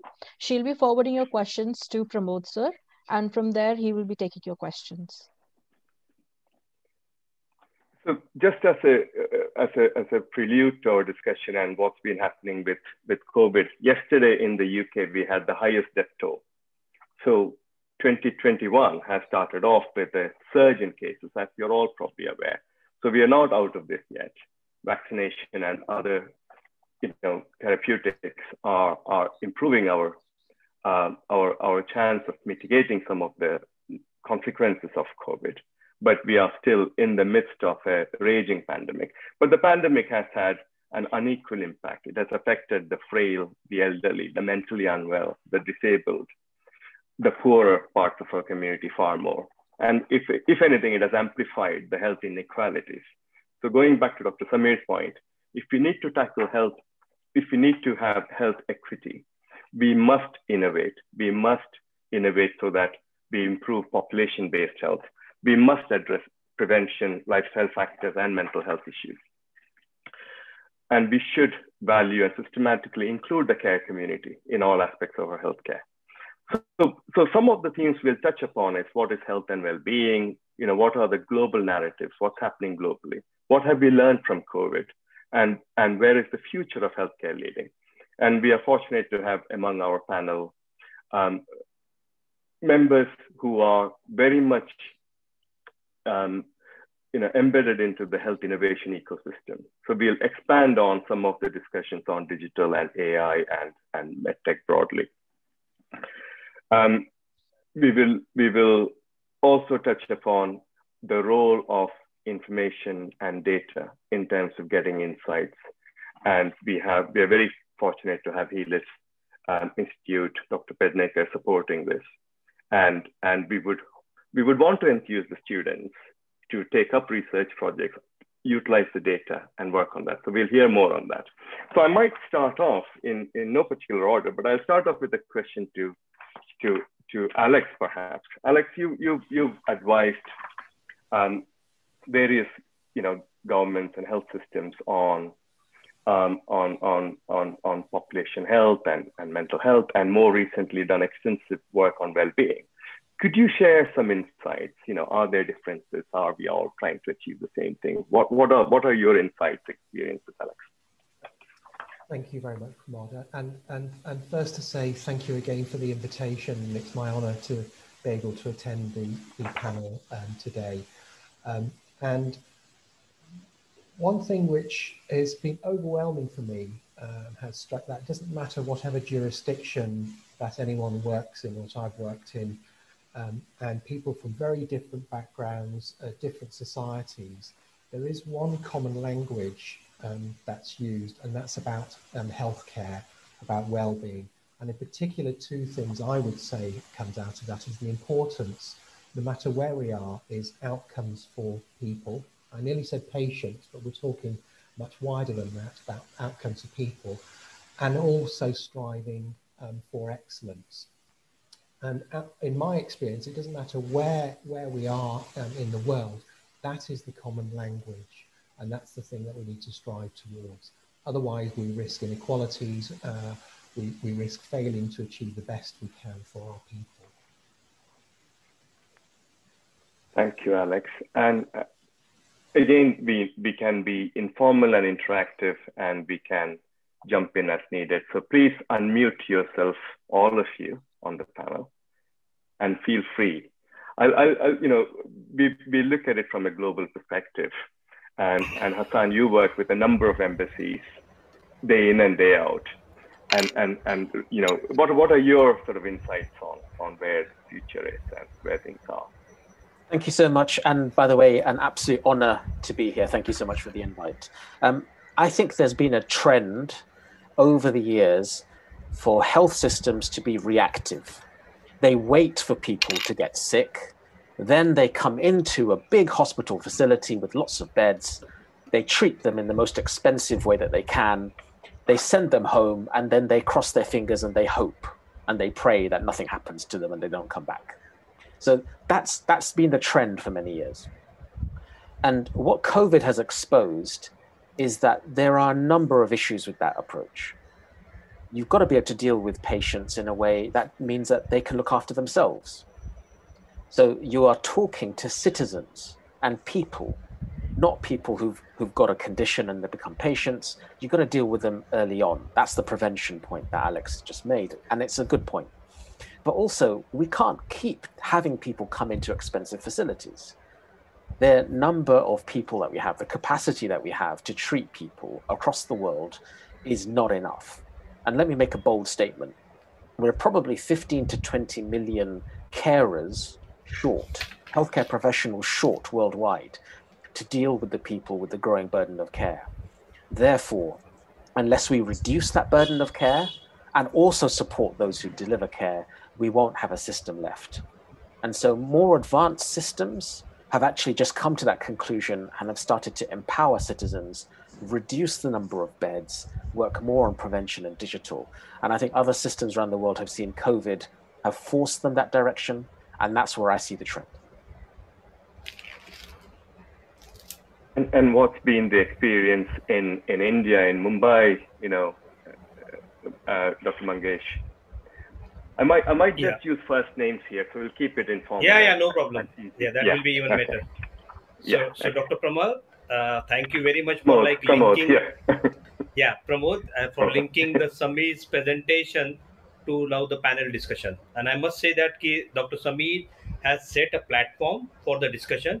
And I'm like trying to little bit elaborate on that point in the context of India and in the context of the participant of this conference, which is mostly our future health professionals or health researchers. So as you have seen the dynamic, and you have rightly said that curative versus preventive. The curative part forms maybe around 15 to 20%, but there is still a huge 80 to 85%, which is basically more focused on prevention and has a larger impact, not only within India, but at a global perspective. Just to give an example, if you recall the slide of cause of death worldwide data from Dr. Samir's presentation, and there you might have seen that non-communicable disease were at the top 5, whereas the communicable disease were at the bottom. But if you look at that data in the context of developing countries or even in the context of India, it will be like more or less communicable disease, which is more as a traditional problem, which is continuing, which we are not able to solve as on today. But at the same time, because of the lifestyle change and the global kind of transition, the non-communicable disease problem is also becoming a huge problem. So India basically is in a unique position where we have a double burden. We have a communicable disease problem, we have a non-communicable disease problem, and drug and treatment, it's very, very essential. But at the same time, it is still very far from the general population in terms of the affordability and the limited health infrastructure available in countries like India. When I say limited, I'm talking about outside cities, like the situation in Mumbai or major cities in India, that it may be slightly different. But when you go at least 10 kilometers away from these major cities, you will see the situation is totally different. There is a lot of problems are available. So in that case, just to elaborate on specific points, like Dr. Samir has mentioned about major causes like diabetes, cancer, and hypertension. So if you look at, there is a lot of treatments available for cancer. There are a lot of treatment available for diabetes. There is a treatment available for hypertension.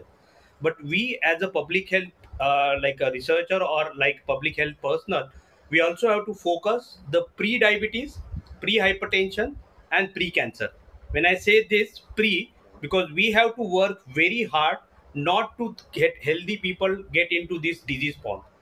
Just to give an example, that tobacco is one of the best example. Like for example, when you talk about cancer, smoking is associated with lung cancer, is single most preventable cause of death, like worldwide. And when you talk about India, oral cancer is basically related with the smokeless forms of tobacco. Similarly, when you talk about diabetes, you might have seen that key lifestyle factor, then again diet. These are the factors which are basically like can be made intervention. And hypertension, again, pre-hypertension versus hypertension. So there is a significant population available in this pre-hypertension, pre-diabetes, and pre-cancer or any pre-disease. So that is where we have to focus, and we have to come up with some kind of innovative ways. And there technology also plays a very, very important role. How it will play a very important role, because you may develop a evidence-based intervention to control NCD, but it required to be scaled up or mass to a country level, or even at the Southeast Asia level, or at the developing country level. So that is where technology will play a very, very important. And COVID has basically, I must say, that provided us a platform, I must say, because so far we were not like exploring all these, like having conferences, national conferences, international conferences. So far it was only in person. But now this is again, there are so many conferences has taken place in the global platform through like online Zoom and other things. So that will provide an open and a platform for this. And that is the point I'm saying.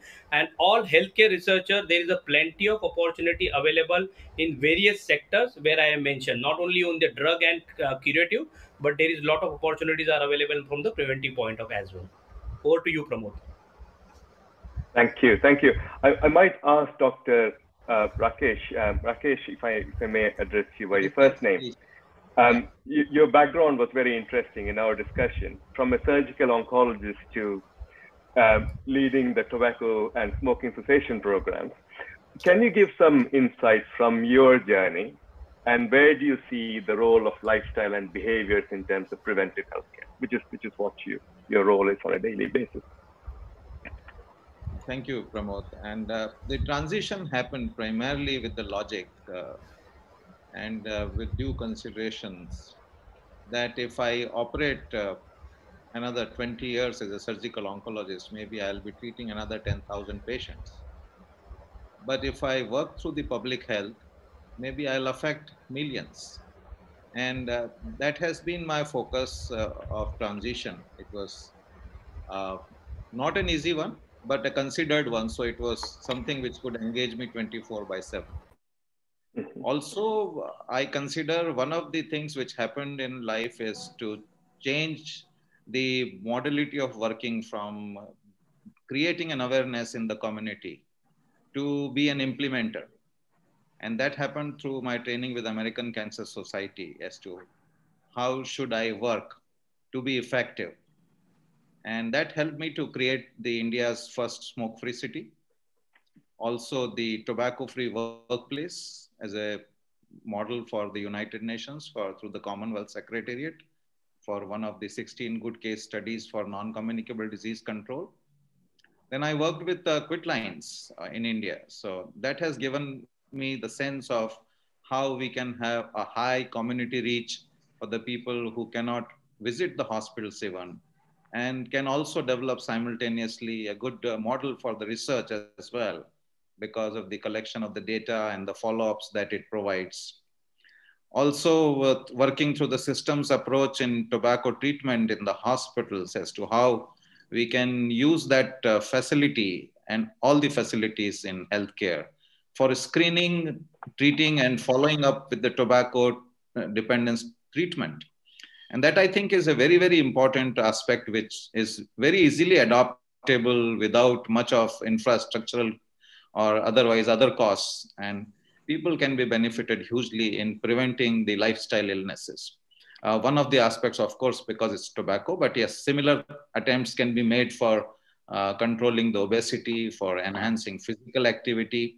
So I consider eventually as a practitioner for health, that hospitals actually are giving us right now a good opportunity if we can have the health management and the consultants come together to be focused in helping people with the improvement in the lifestyles instead of working in a focused way as we work in a tertiary care center for treating illnesses, which is rather dismal, I would say. I'm not very negative about it, but the advancements that I have seen in last 30 years in malignance in oncology, I consider we have not really made a huge progress, as we would see, except for very few cancers, and that also in the clinical setting.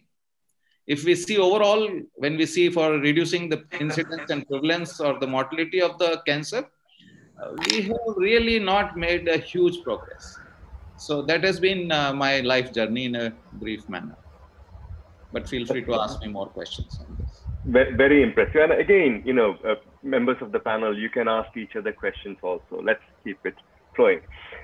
May I just jump from that topic around lifestyle to nutrition? And I know that Dr. Raju has done a lot of work around nutrition. I just wanted to explore your experiences and what insights you can share on tackling that as a key indicator of improving health outcomes. Thank you, Dr. Pramod. I mean, as far as I'm concerned, I'm a public health physician. I'm MD in community medicine. See, the nutrition is a determinant for so many diseases. The communicable diseases, as Dr. Mangesh has already pointed out. communicable diseases as well as the non-communicable diseases.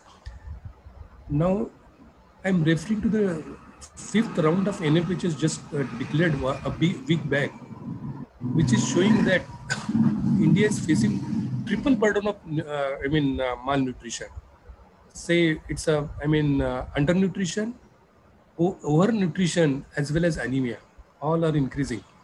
And there are the programs which are to combat the nutritional elements have benefits to all three specters, but unfortunately it is not making a dent. Well, the survey was carried out during the round was carried out in June 2019 to December 2019. So it was precisely before the COVID. COVID has disrupted the economy, disrupted the livelihood, the supply chain management of the logistics, and also the health and nutrition services has gone to backseat. Having said that, it might have worsened the scenario with respect to nutrition. So nutrition per se has implications to both communicable and non-communicable diseases, and also a link that in COVID, clinically we have seen those with obesity, those having hypertension and diabetes mellitus have a serious course of COVID, having more complications and more hospital stay and needing more care. It's not only after becoming negative with RT-PCR, after that also consequences of post-COVID consequences of COVID have also been alarming, and with respect to vascular diseases, even mental stress. But there is one take-home message. There, we could see that the new normal set by the COVID scenario. Social distancing and hand washing, hand hygiene could reduce the fecal-oral route of diseases in Mumbai city by 72%. The hepatitis incidence has come down. The behavioral changes over a period of time we were trying, but the scare of COVID has made people aware, and that could give up spillover benefit in form of waterborne diseases. So, we have to look from the perspective, as you said, the context rightly. It's not from the curative and hospital side, institutional care, but also, the determinants of the healthcare, and then the home-based care also. These are the elements, the gamut of which is a very wide one, and we have to acclimatize it to the COVID scenario, which has given us a challenge. It is challenging us, and we have to turn this crisis, COVID crisis, into opportunity as far as possible.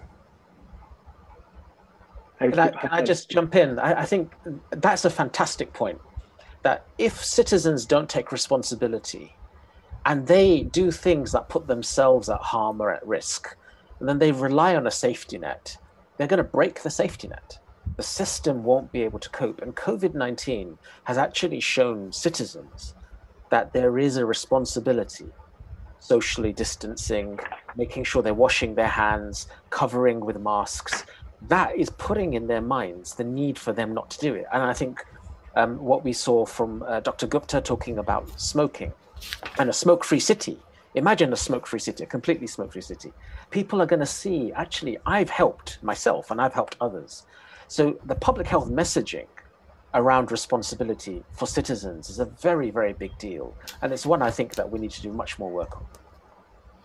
Yeah, and in fact, just to add to Dr. Hassan's point, I think COVID has also taught that having excellent health infrastructure is not going to be help in any way. For example, the countries where they have excellent infrastructures like European countries, US, they are the ones who are also getting even more harshly affected by this COVID pandemic as compared to the developing countries. Again, you have to understand that infectious disease or communicable disease, because it's not the problem of this developing world, but some, like, we never anticipated that such kind of problem will be faced with the developed world. And the kind of, even though they are having excellent health infrastructure, they were struggling, and they are like, we all are like finding it difficult to handle. At compared to that, developing countries where they are like slightly better prone to infections. So if you look at that, the coping mechanism in developing countries versus developed countries, so there is a slightly, you can say that is some improvement, like tuberculosis and other infections, like so antibodies and like internal fighting kind of a mechanism has better place in developing countries as compared to developed. So that is also, it is not just having excellent health infrastructure is going to solve the problem, but at the same time we have to complement each other in such a way that the overall impact will be like a win-win situation. So that is also a very good example of COVID, where we have to see that the global scenarios are totally different. If I may. Absolutely. I was wondering why you're quiet for so long, Omar. Very unlikely. No. Very, very, very impressive opinions and very informative. And I was reflecting on what the students are going to take from this, and we've set a fantastic scene as to how to drive real improvements in healthcare forward. Now, what they're going to need to understand is the challenges that we face in doing this. And I'm sure you all are familiar with the complexities of what we're describing, which is essentially changing people's behavior, change management. There are no universally accepted methodologies that work on the different cultures and behaviors that we have. And this is being tackled by technology, and in some very sophisticated ways, using machine learning algorithms to pick up on our traits, our personalities, etc., and to try and affect change. But these are still extremely nascent technologies, and the emerging observations of those of us in this sort of maybe overarching position are two or three. Firstly, attrition on the use of digital technology for changing one's behavior. Typically, we have moments of passion where we will download a new application that we feel will change our lifestyle, that will help us lose weight, that will help us stop smoking, etc. But after a week or two, our moods start to change. And that app suddenly ends up on the 4th or 5th page of our phone, and we stop using it. So real challenge for tech entrepreneurs. How do we keep people engaged with our digital solutions or our messaging, whatever it might be? Gamification is an example, etc., etc. So first observation. Second, what is the trigger? What is that overarching message that puts us in that mood to change our life? That is the real complexity around this. A lot of us don't do anything about our health until there's something wrong, until we're bleeding, or until we feel ill, or till we can no longer go about our daily activities. How do we create messaging within public health, or through social media, or through the multiple channels we have now to communicate with citizens, to really get them over that barrier, to get them to make the decision? And then the third, of course, is who pays for all of this? The real challenge is, does the health system pay? Do insurers pay? Insurers may pay because it's going to help reduce their utilization. What about public health services? Is it really them? Is it government level? And when you start examining it, this decision is made very high up. And that bureaucracy and that need for evidence and motivation at those levels is extremely complex. And these are the challenges that we currently face as innovators. And those are things that as students you need to take on board to build into your solutions and to the research that you do. If I may just put it here, Pramod, I wish to say that the health management and public health in a way are in direct conflict with each other. That's a major issue actually. And why people are not engaged into the health management is the problem trickles right from the top. And as I see it in India, it's the industry which influences the political decisions which bring about the changes in the health management many a times, as I have seen the infamous tobacco industry interfering in our tobacco control movement. And I think the political will, if it is not strong, and if it doesn't take the right decisions or is afraid of taking the right decisions, we will not be able to achieve a lot. Also, I would say that there is a weakness on the part of both the people who are working in public health, that they do not confront the bureaucracy and the politicians upfront on what is required as a priority. This I have seen very closely in our tobacco control community in India. But I also like to hold the people responsible because they know what is right for them. Why don't they ask for it? I mean, I must have done over 1,000 community awareness programs in last 2 decades. I have always heard from the lay people that if tobacco is this harmful, if it is killing people now currently about 4,000 adult Indians a day, why doesn't government stop it? So what stops the people from stopping or forcing the politicians take that decision? That is very important issue. There is cost effectiveness. We have seen return on investment on spending in the health wellness, but why we are unable to do it, something which is required to be really resolved. I mean, I consider that our priorities in the country have always been misplaced. We are still developing the tertiary care centers, All India Institute, medical sciences in every state. I think that is not right. We need to really think threadbare as to what is our priority. And COVID has given us that kind of indication in a way.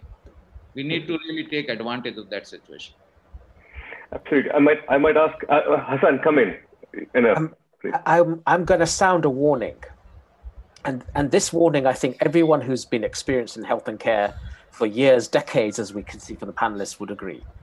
We have an opportunity to do things differently. But there's going to be a lot of people in the system that will say, well, let's just make a slightly more digital version of what we did before. Just a slightly more digital wrapper. And if we don't take the opportunity now, we'll be stuck with the same kind of system, with the same problems, with perverse incentives, which encourages us in the system and also citizens to do the wrong thing. We should be thinking, what do we do with the potential of digital and technology right now? And I'll give you an example. This is a UK example. We have gatekeepers. We call them general practitioners, GPs. They're family doctors. And these gatekeepers are the ones that should be speaking to a patient to see whether they should go into hospital, into secondary care. And if they say no, they'll send you back home with paracetamol and say, have some fluid, stay at home. But if you get through them, they will make the referral. Now, that's generally the way forward. There are exceptions. Now, what would happen is they'd make a referral, and then many weeks later, a specialist would look at the referral and say, this is an inappropriate referral. There was a big gap there.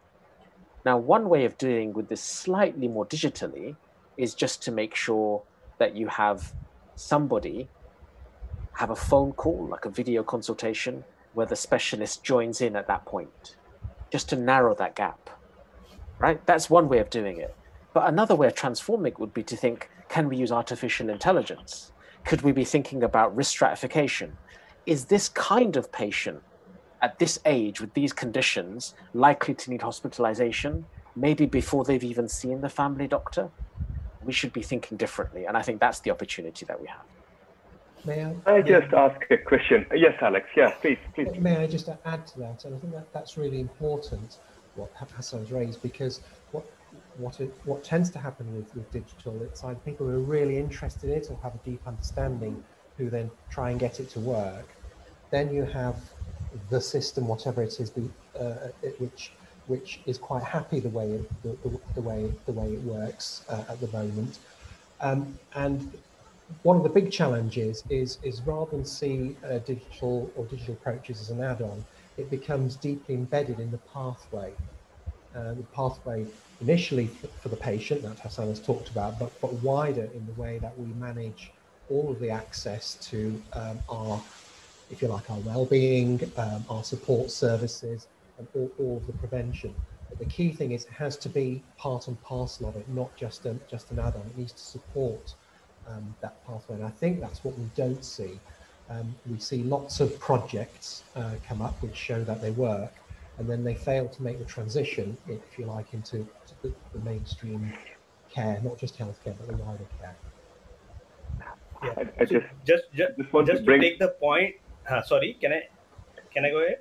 Yeah, please go ahead. Yeah, so just to take the point, like what Hassan is making and Dr. Rakesh Gupta is making, is basically in India, what we also have to have a little flexibility and evidence-based decision making. Just to elaborate that point, if you look at this COVID situation, so the COVID situation has put a lot of restrictions on the community research. Like for example, face-to-face interaction has completely been reduced. So that has forced us to do like alternative ways, and their technology plays a very, very significant role, like telephonic surveys, WhatsApp surveys, Facebook surveys, all social media and social networking kind of becoming like a prominent way, and people are also expecting, even though with all limitations. So the target population who's getting access might not be like larger, maybe 30%, 40%, but nowadays this mobile technology and WhatsApp has changed significantly. And now even in the lowest socioeconomic group people, they are using a smartphone, they are using mobile technology. So as a part of this COVID response, so we conducted a survey to understand the COVID situation and mental health, because we also have the, just to elaborate, evidence based. So as you know, like worldwide there is a standard, certain symptoms has been recommended, like fever, cough, like sore throat, and then basically other symptoms. But at the same time, we have to see, really see whether those symptoms are uniformly working across different sections of the population. So in our recent survey which we conducted between July and September, it turned out that there are certain symptoms like sore throat, cold, fever, might be associated in male, but it may not play that a significant role in female. The reason is quite obvious. Traditionally in India, women are used to doing their routine job and activity even though they are suffering from fever, even though are suffering from fever. So in terms of the mental health, so they do not see that as a kind of a very, very significant factor as compared to male who are not generally used to go out. So they are showing that these are the symptoms, like as government is provided guidelines saying that fever is a potential symptom for COVID, sore throat is a symptom. So they are getting very worried, and they are saying that they are getting mental stress on those kind of guidelines. So with this change in learning, we have to have a corrective and like revised guidelines which need to be integrated, and their technology plays a very, very significant role in terms of cost effective way to conducting the research and like disseminating the finding in a larger point. So that is very, very important, as Dr. Rakesh Gupta was saying. May I just pause this discussion just to bring in Anil into the, because Anil, you worked across a number of countries, and you've been at the cold face, if you like, of the suffering. And can you share some of the insights you have based on the discussions we've been having? And we'll come back to some of the concepts we've been developing in many parts of the world around population health and move and bring it all together. But I just want to bring you in at this point, Anil. Thank you, Pramod. May I take this opportunity to thank the organizer, as well as what a great privilege and honor to be sharing the virtual platform with such an eminent speakers. Thank you so much. Let me take a couple of minutes just to give a little bit of background to carers worldwide, to who we are and what we do. Then I will answer your question. Carers Worldwide is a international charity established in 2012. It is the only organization exclusively and strategically addressing the needs of family carers. Up until now, you have been talking about the health, and but other side of the coin is people who are caring for the sick, chronically ill. So that is where our focus is.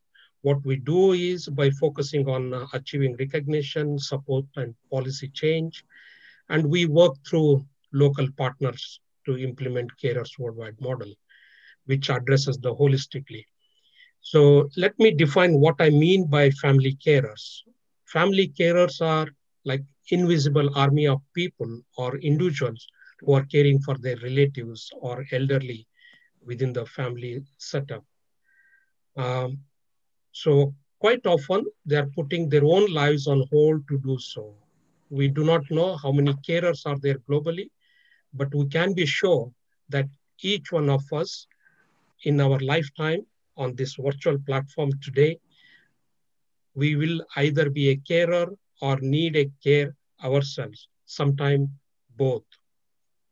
So in our experience, carers are often isolated and have their own health needs, experiences anxiety, depression, and they are excluded from education, workplace, and sometimes their role is unrecognized.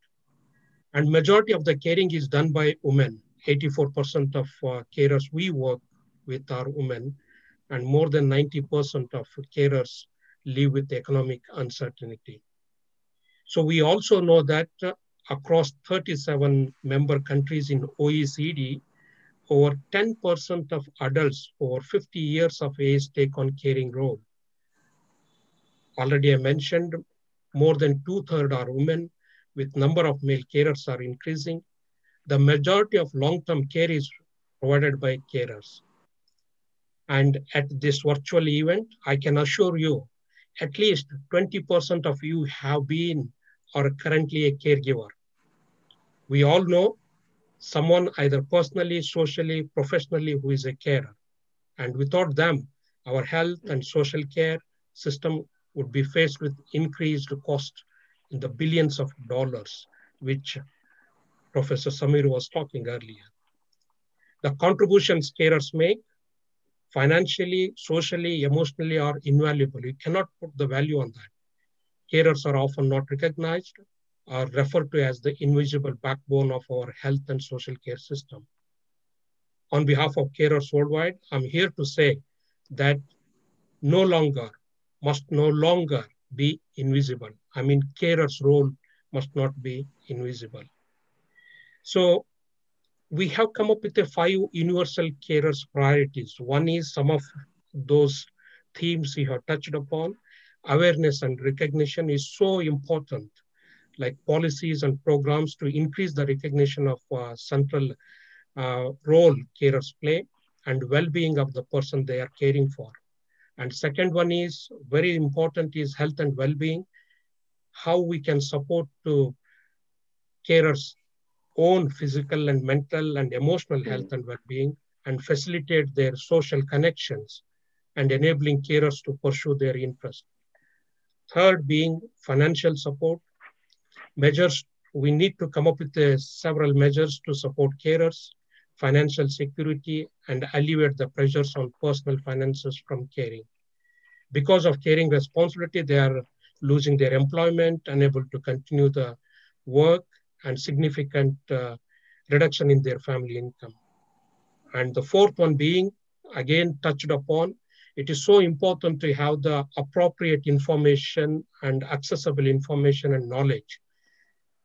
That will enable, and this kind of resources will enable carers to empower, and that appropriate to their needs and the stage of their journey. And finally, work and education practices to create a supportive workplace and educational environment so that carers have equal opportunities to remain in and return to work or school.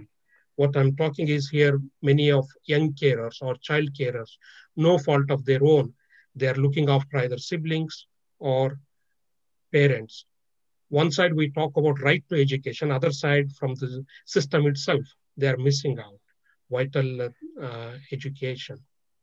So I will stop there. Very, very, very important sort of aspect of our sort of health system, really, because unrecognized, and we focus on health of the individual without looking at the health of the system. And if we want to encourage behavioral change, if we want to bring, a preventive care, we need to be focused on supporting the carer as well as the cared for as part of our thinking, and that should be systematized, and that's the only way we can also target health inequality.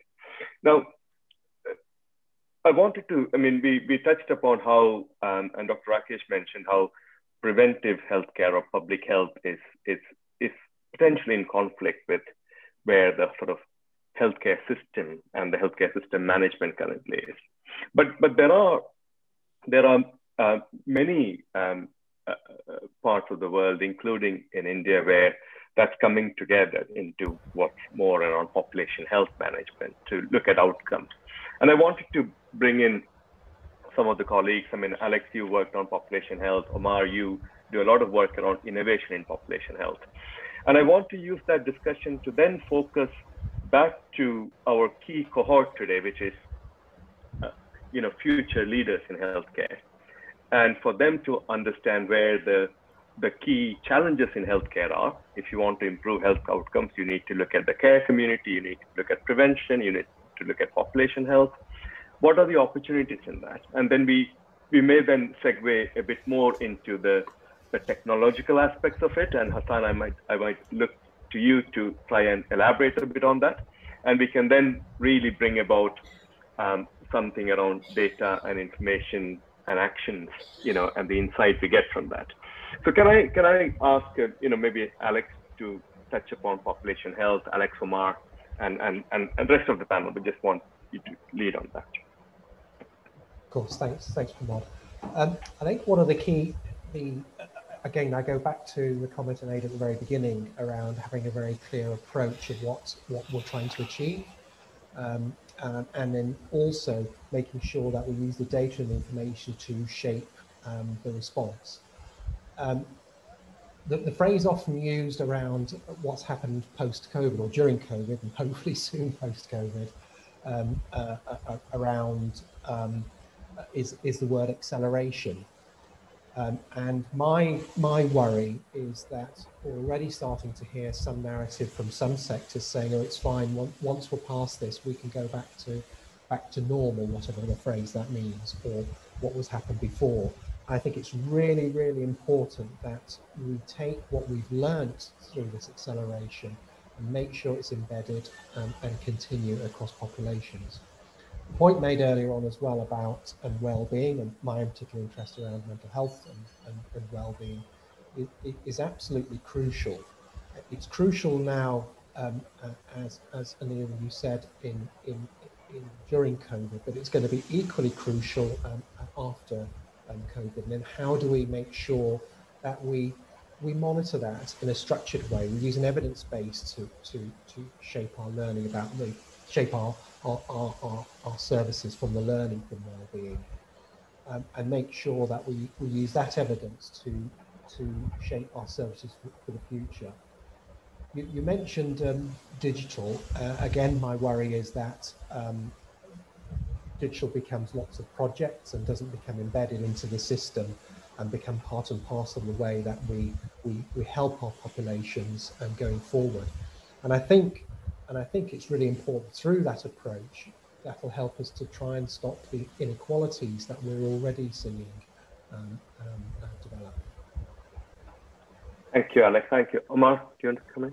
Yeah, absolutely. I was thinking, again, I'm trying to put myself in the students' sort of shoes at the moment and think about where this information can be translated into some actionable points for you. And I think the first thing I'd do is not necessarily define population health management, but give you some context. So we're talking about cohorts of particular disease sufferers, so the cardiovascular disease sufferers to an extent. We're talking about, large populations that fall under the particular jurisdiction or budget of an insurance organization, or in the English system, the commissioning groups. And from there, you can sort of develop your community idea of what a population represents. In practical terms, what population health management looks at, as Alex referred to, is utilizing evidence, and that's typically stuff like healthcare utilization data. So who's using the health system in a particular population?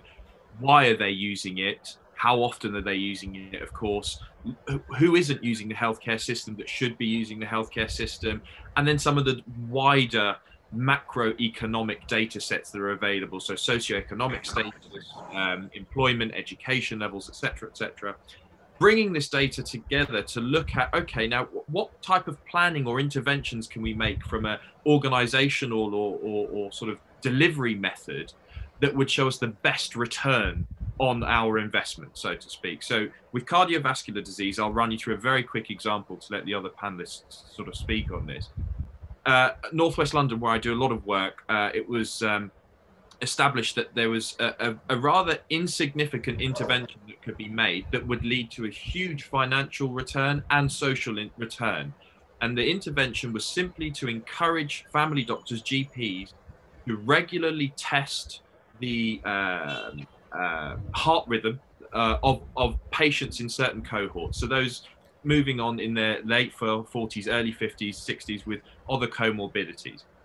abnormal heart rhythm or atrial fibrillation can cause a particularly severe type of stroke, and that has complications for the patient in their sort of long-term future existence, their quality of lifestyle, but also huge financial implications to the local health system, where often emergency cases, people being rushed into hospital to deal with these and the recovery periods afterwards could be avoided. Because unfortunately, and stuff that was known before, there are sort of indicators that can be picked up relatively easily by the GP, and a very reasonably priced medication that these patients could be put on to avoid all of these further repercussions. The way that this was all put together was the evidence was established based on appropriate population modeling. What is the propensity for particular patients to suffer from these particular diseases?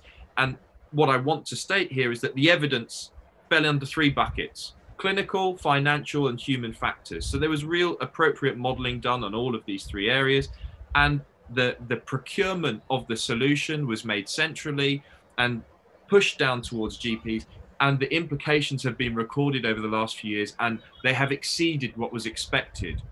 As a simple example of population health management, this is where you need to think about how you can utilize technology, lobbying, leadership, influencing your clinical colleagues to try and make those shifts and changes. And I sort of leave that as an example. Yeah, and that sort of brings the focus on prevention, isn't it? Early self-management, prevention, that behavioral change. Absolutely. So that in a way, that in a way breaks the dichotomy, isn't it, between sort of preventive healthcare and curative healthcare.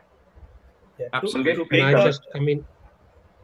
Sorry, go ahead. To take the Omar's point forward, I think we can, we already have demonstrated this by conducting a randomized control trial intervention in India over the span of 20 years in one of the least developed state in India, that is Bihar.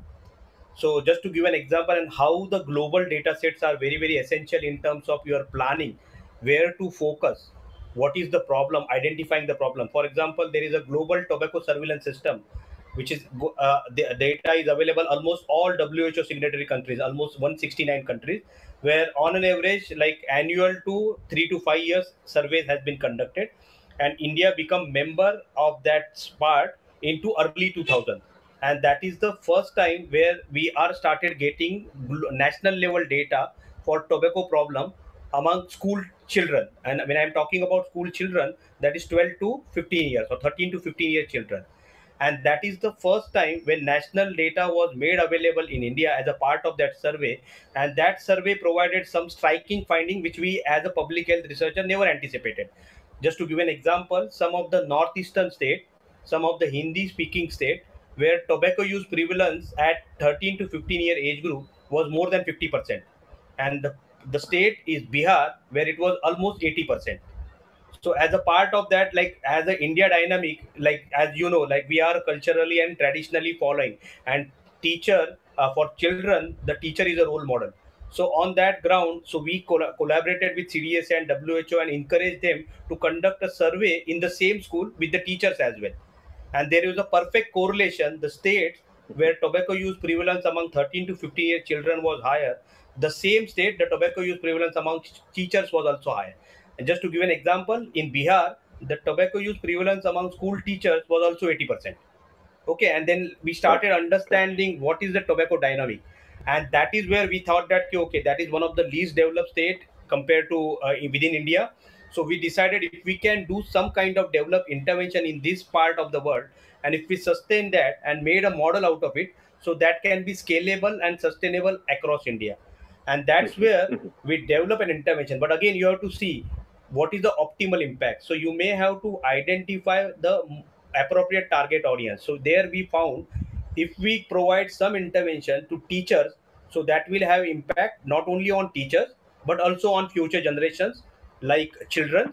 And at the same time, the teacher also plays a significant role in the community as well, because India traditionally teacher is considered as a role model, and their behavior has a significant impact on other person's behavior also. So there, what we did, we first developed an intervention. We demonstrated that At the end of the intervention, 50% teacher quit tobacco, but there we were focusing only on 100 schools. Then we saw that it is not a scalable model. So we decided to integrate that program in the education department. So instead of training headmaster, we decided to train cluster coordinator. Why cluster coordinator? Because each cluster coordinator is responsible for 10 to 15 schools. So if we train one cluster coordinator, it get transferred to 10 to 15 schools. And that model was found to be effective. And again, that dissemination implementation, and again, the more delivery of intervention was done by the cluster coordinator instead of we doing that intervention. And now we are taking as a logical next step that we are using technology in that part. So instead of now we in-person training, we are introducing mobile app as a part of that. And now we are, instead of testing that only in Bihar, we are taking that model to Madhya Pradesh, where the language and tobacco prevalence was more or less similar, and we are planning to integrate other risk factors of NCD also in addition to tobacco. So that is how we can scale up the model, and we use the technology to our advantage and take it forward. So that is what it is very, very essential that we have to work innovatively. Brilliant, brilliant. Now that we have segued into innovation, from the point of view of majority of our cohort who are the sort of leaders and need to understand innovation, understand opportunities for career in innovation, I'd like to focus on that. Hassan, do you want to kick off by just explaining where do you see the opportunities, and also a little bit about the different, what we mean by digital health? Absolutely, would love to. I think digital health is a very confusing phrase, right? And I've gone all over the world and I keep hearing different definitions. And one of the first questions I'm asked is, what is digital health? So I don't want to dismiss the question. I do want to give an answer, but I want you all, whoever's listening, to not worry. Because in my eyes, the broadest definition is best. And in the sense that digital health is any use of data and technology for the use of healthcare. We can narrow it down, and I think there are a lot of conversations. So in the States, when people talk about digital health, a lot of the time they'll mean the wearables, they'll mean the things that the consumer's using. But there's a broader definition around it. And I think that's where we should stick to, because actually naming the thing is less useful than what the thing is used for. How it's used is the key.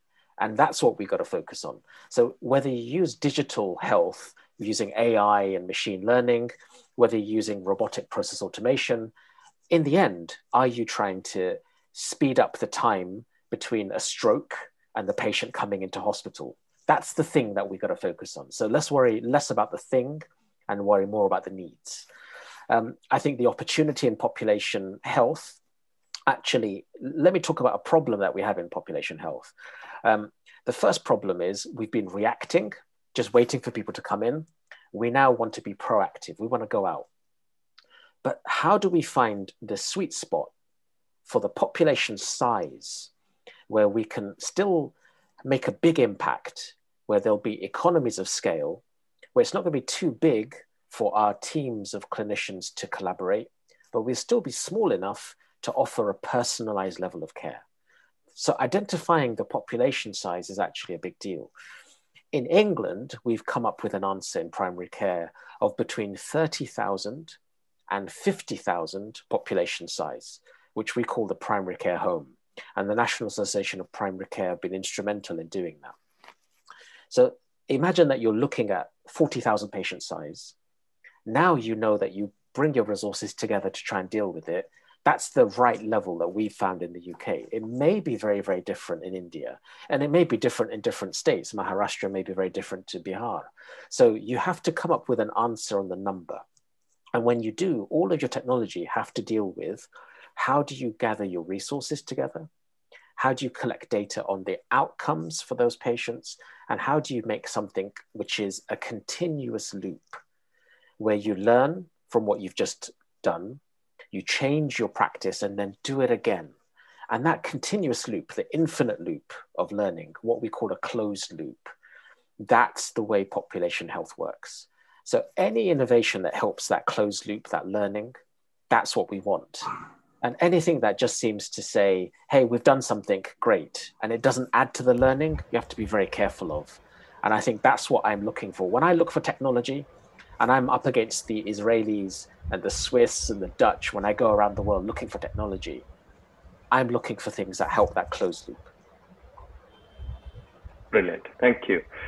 A couple of questions just to throw in to the panel. One question is, what all changes India as a country should make when it comes to healthcare and medicine post-COVID to be better prepared in the future? And I know we've touched upon some of that, but I'll invite comments from the panel on that. Dr. Rakesh, do you want to go first? Oh, sorry. Okay. Yeah. All right. I would consider that, yes, COVID has given us an opportunity, but even regardless of COVID, what is most important for the country is that, and especially for the audience that we have of the health management people, students, it is the individual which makes the changes. And where it requires actually is the commitment, the consistency, and also your compassion to bring a change. That I think is most important aspect. You have to take a considered decision and then go for it. My experience is that people and communities are very welcoming. They like what you do as a good thing. If you are a good doer, they will always welcome you. You do not require huge funds. You do not require too many associations, or you don't have to have large data or the research findings with you. They love the basic small researches, their participation. And if you give them that information and engage them into it, then they would go for it if they see their benefit into it. So I consider that, yes, we need to have the health managers who are really well driven from within, that this is what is required and can be done. It should be done and it can be done. And it can be done with a very small budget. So that would be my message to the students here as well, and also to bring a change. And one has to be flexible as to what you do. I fully agree, and I am totally for the involvement of the technology as well. But I think it is the individual which will make the change. And I consider mental health as very important. So to my young friends, I would say that don't make profession as your life. The profession is part of your life. Live a good life, but also lead a life which is based on considered decision. I will ask for each and every person's takeaway message for our future leaders towards the end. We'll do some questions. So, yeah, who else wants to jump in? Omar?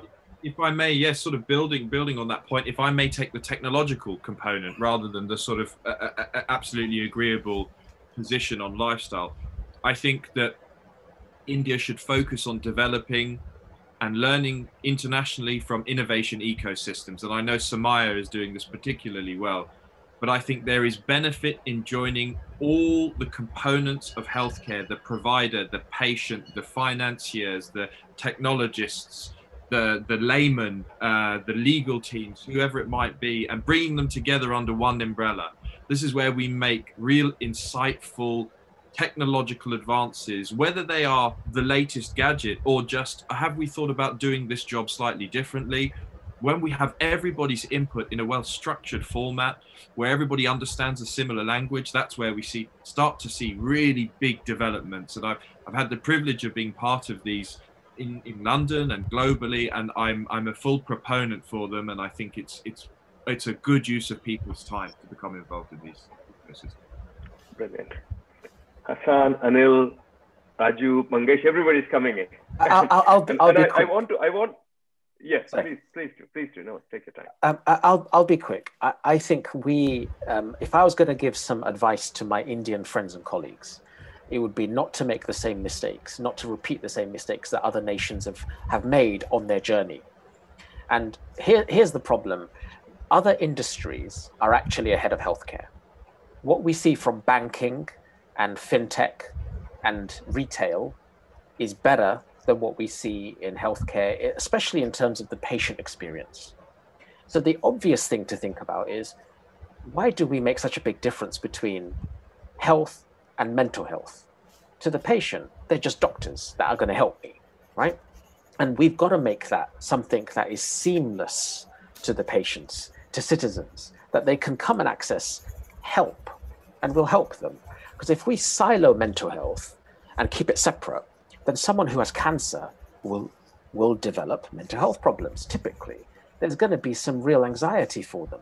Do we refer them to a separate doctor? Now there's 2 different doctors, different hospitals even.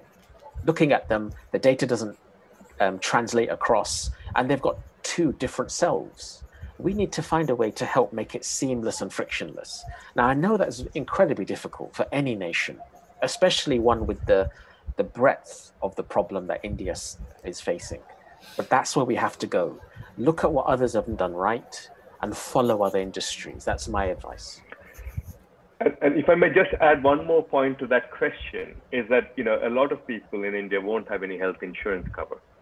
So that also adds to anxiety. So how, you know, if you add that into the mix of the population, the different health needs and the solutions, I guess, for the way ahead. There are no solutions. There's only a way ahead. How would you articulate that? Mangesh, yeah. So Pramod, I think that is a related point. I would just want to say that we have to make sure that in India we have a win-win partnership between private sector and government sector, because they have to complement each other in terms of there are certain advantage of the private sector, but there are certain additional advantage of government sector in terms of the scaling up, implementation, but at the same time resources are more driven by the private sector as compared to the government sector. So that is one area we have to partner, and there should be a sensitization in terms of the information transition. For example, in COVID situation, you might have also learned there was a complete havoc at the beginning. Like it seemed that all COVID solutions should be provided by the government infrastructure, where there was not adequate infrastructure available, and all the government infrastructure where the adequate equipments and infrastructure were available, but they were left like with no clear guidelines how they can complement, how they can play a specific role. So there should be a clear win-win kind of public-private partnership should happen in terms of overall health improvement. And I personally feel like as a researcher, when I started the understanding about advocacy and sensitization, so media plays a very, very important role. As you might have seen, that overall globally, media has played a very, very significant role in terms of the providing right and wrong information to the population. So that's the reason where I feel when I say wrong information, because they wanted to make a breaking news so that they can have a like TRP advantages. So at the same time, we have to make sure that how best we can constructively use media for sensitization as well as for making awareness programs. So that is where that will also make a very, and we as a researcher has to learn to make media as a partner on the health sector, rather than just making sure that okay they will be interested in cancer day, diabetes day and other day, rather than it should be a kind of a dedicated kind of like time available in the media. So that will also make a significant impact according to me. Brilliant. Yes. Anil, Can I say? Thank you. Oh yeah. Taking you from the and then Anil. COVID caseload. As far as Maharashtra is concerned, it was worstly affected by the COVID cases and the cases as well as the toll. I mean, the health system capacity, public and private, jointly couldn't cope up with for a period of 1 month or so. That was the scenario. So the public-private collaboration and is a need of the hour. I don't deny that. But having said that, we have to protect the financial risk of the end user. And having said that, government of Maharashtra could put the caps on the rates of the private hospitals, and they could extend the state-sponsored health insurance scheme to those who were actually excluded. Means in Maharashtra, yellow ration card holders and the orange ration card holders are the eligible candidates for this state-sponsored health insurance. The white ration card holders were not. But during this crisis, they included white ration card holders also to, minimize the financial risk to these guys. This could help in better PPP. And the lesson learned in the process is that we have to do differently to see that we optimize the available health resources, be it bed, be it the diagnostic facilities or all other sectors. So you cannot have compartmentalization, like this is public and this is private and this is insurance and this is not insured. The insurance is likely to have unwanted care, unnecessary care. The public sector likely to have minimum care, bare minimum care. All these conflicts need a balancing act. That's the lesson out of it. Thank you. Thank you. Thank you. So, Anil, do you want to come in quickly? And I want to do, yeah, please do. Thank you. Thank you, Pramod. Just I want to make three quick observations and points from carers' point of view. My first point is to health management professionals who are on this virtual platform. I would like to urge and make them think about, please include carers' health and well-being. It is so crucial and it is so vital, empowerment of carers, and the role played by the carers is so crucial, and recognize that role. In the West, there is a greater recognition is there. NHS recognize triangle of care. One side professionals, another side is the patient, and third one is the role played by the carers. It is so crucial. Whereas in India, most of the caring is done by the family carers, and recognizing that role and appreciating the wonderful role they are playing is so important, and also including their health and well-being is also important. That is the first point. And the second point is, I think it is important to bring in multi-stakeholder approach. Some of you on this platform have spoken about. I would like to bring in academic institutes as well, so that there is a significant amount of research is being done and published in the high impact journals, as well as there are so many philanthropists out there. It is time for us to make a case to invest in these kinds of research, whether it is trust and foundations or philanthropists and the government. How could, that is what Carers Worldwide has been promoting at a state level, multi-stakeholder forums. We are bringing in all the domain expert onto the platform, including the academics and donors, as well as the government. And my final comment is to the service providers.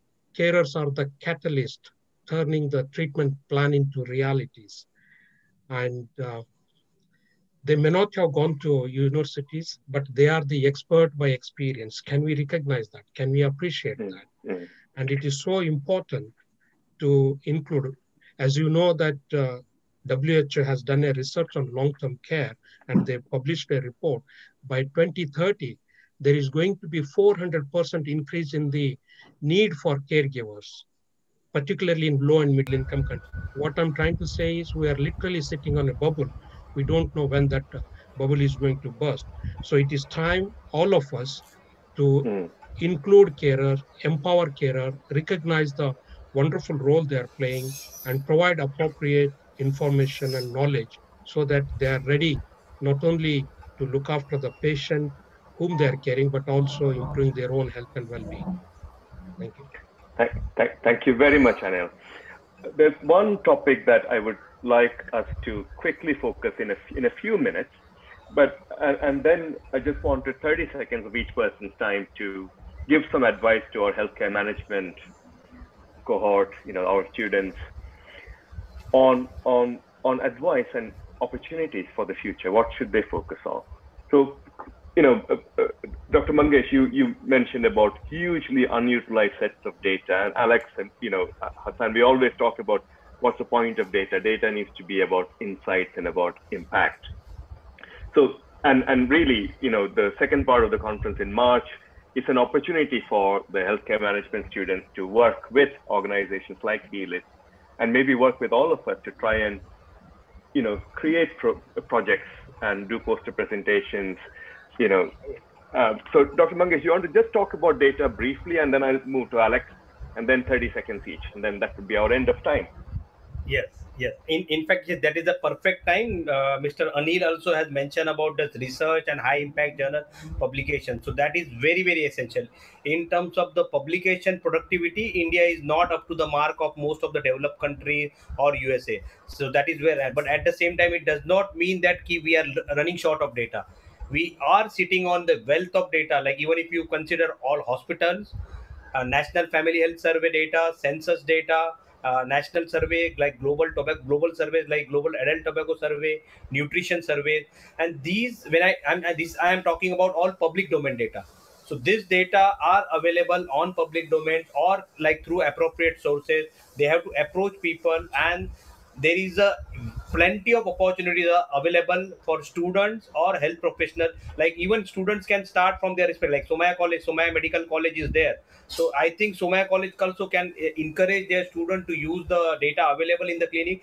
There are ways anonymously data can be analyzed, can be published without identifying from where the source is, but that is very, very essential. Like for example, there is in Mumbai, like we have BMC mortality date, cause of death data is available, and that is available. When I say that available, it is almost 1 lakh death per year. So that is the amount of data is available in within Mumbai with BMC Corporation, and it should be utilized for making reports and for planning purpose. And with this platform, I am just on behalf of Healy Sexeria Institute for Public Health, which is primarily healthcare research organization.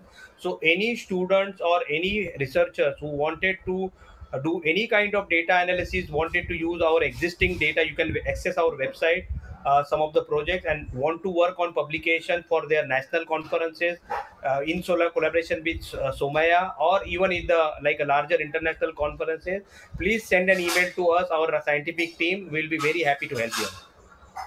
Brilliant. Thank you very much. Alex, quickly on information, as you say, you don't like to use the word data, you like to use information, right? Yes, I think my advice would be to take that data and convert that into information that you can use, and then use that information to make the changes to the system or whatever system, what approach you're taking, and use that information to constantly monitor the improvement. I mean, jumping on to my advice is I think the focus should be on improvement, and then use whatever tools are available to move in that direction. Alex, can I start with you, Alex, and ask you to give some tips for the students for the management program on career opportunities and any other general advice? 30 seconds each. Certainly. Well, reflecting back on the comment earlier on about the shortage of people in healthcare, I think there'll always be an opportunity to improve and to help people. I think it's really important through your careers to have a set of values that transfer across whatever jurisdiction you work, whatever system you work in. And those values should be, I think, around improvement, around excellence in whatever you do, and absolutely about outcomes for patients and outcomes for people.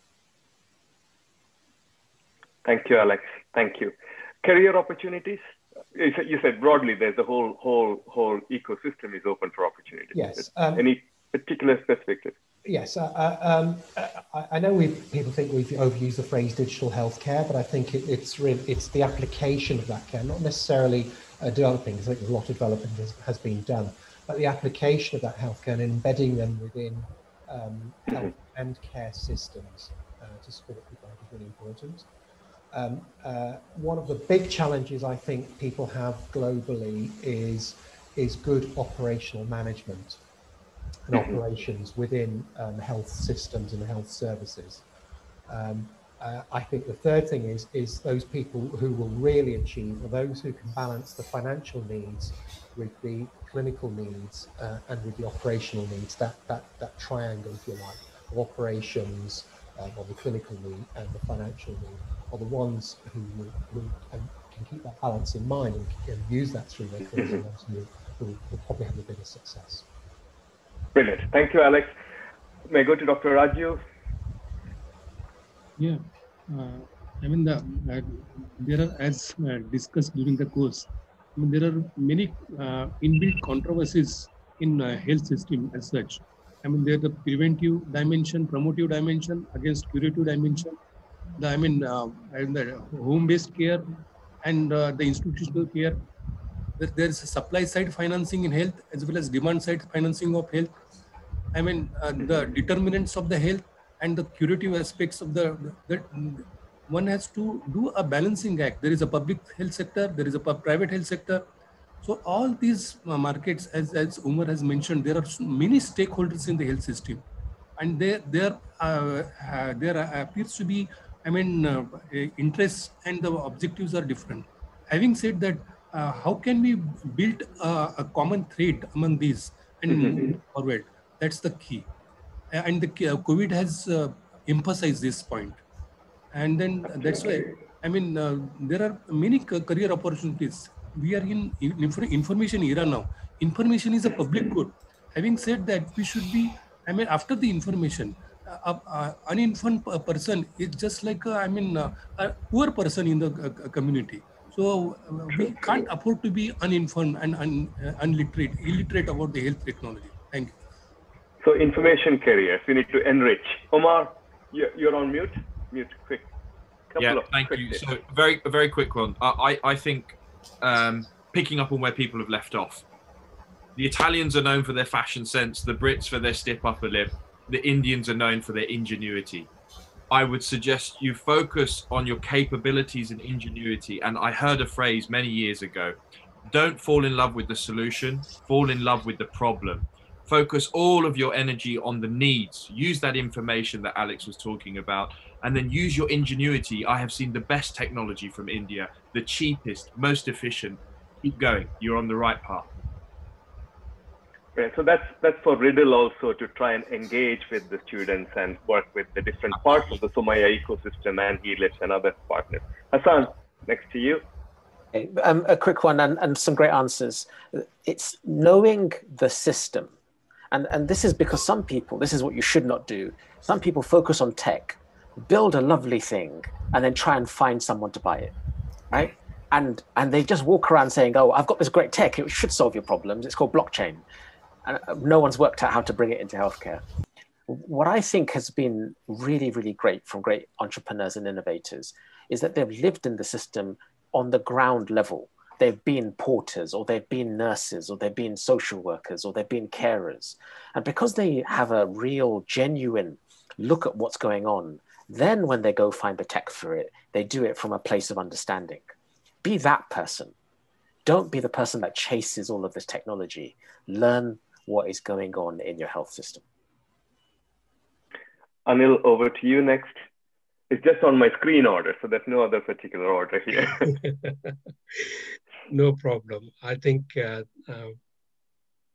great questions and suggestions and wonderful, inspiring thoughts there.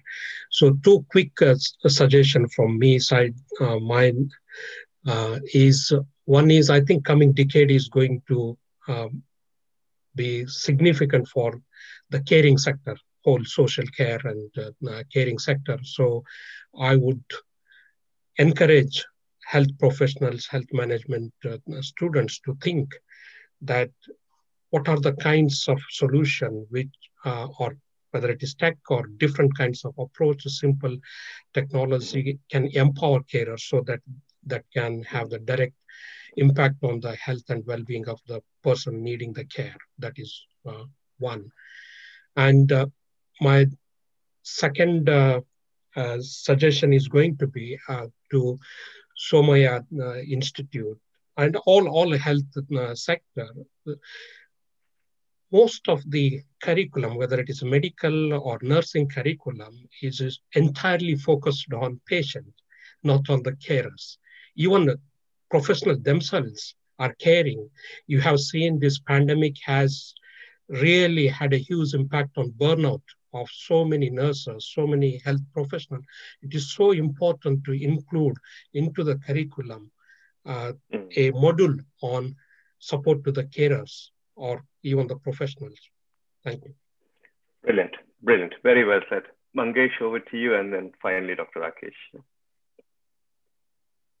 You're on mute, sorry. Yeah. So here I would like to remind the point which Samir Somaiya has mentioned about, like, so far traditionally in India, academics and research go parallel.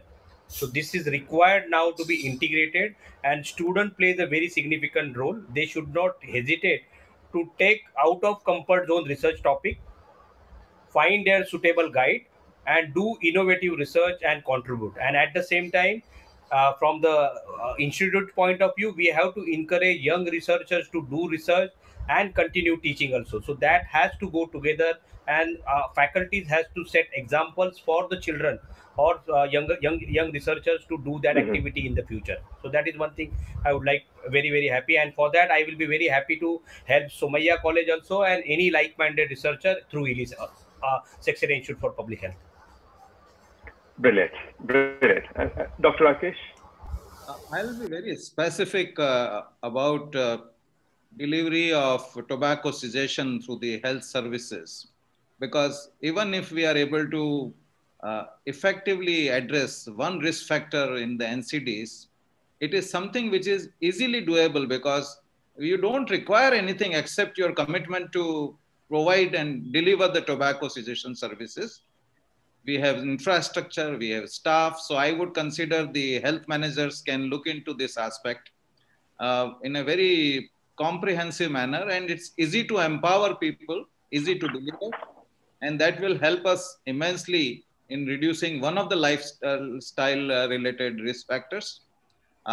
Overall, I would say that yes, it's important that I consider individuals bring changes, and therefore it's very important that all that we have all said, they can get the gist out of it and think as to what is required to be done or what can he or she do and do it. That is most important. I'll end. Thank you. Thank you. And that was very much the point we started with, isn't it? It's Pramod, can I intervene for a time being?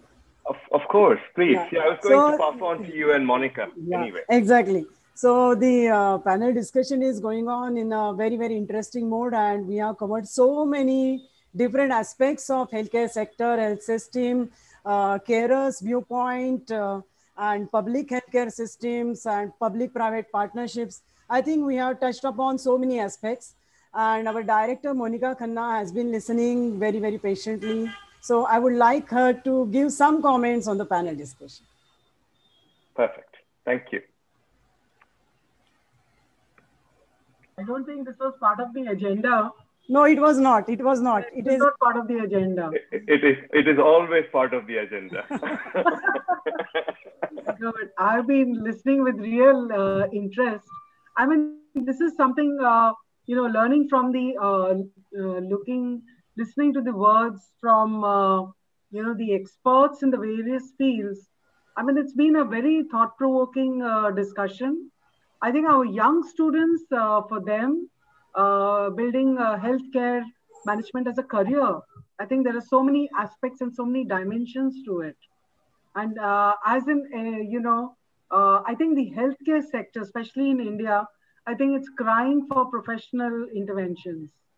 And, through all these words of wisdom and, the training that we're giving them, the exposure that we're giving them, I think this will go a long way in, bringing a lot of professionalism into the healthcare system. At the same time, I think there's a huge scope for, innovations. And especially with India, I think low-cost innovation is the, the order of the day. I think, we have a person, he's on our academic advisory board.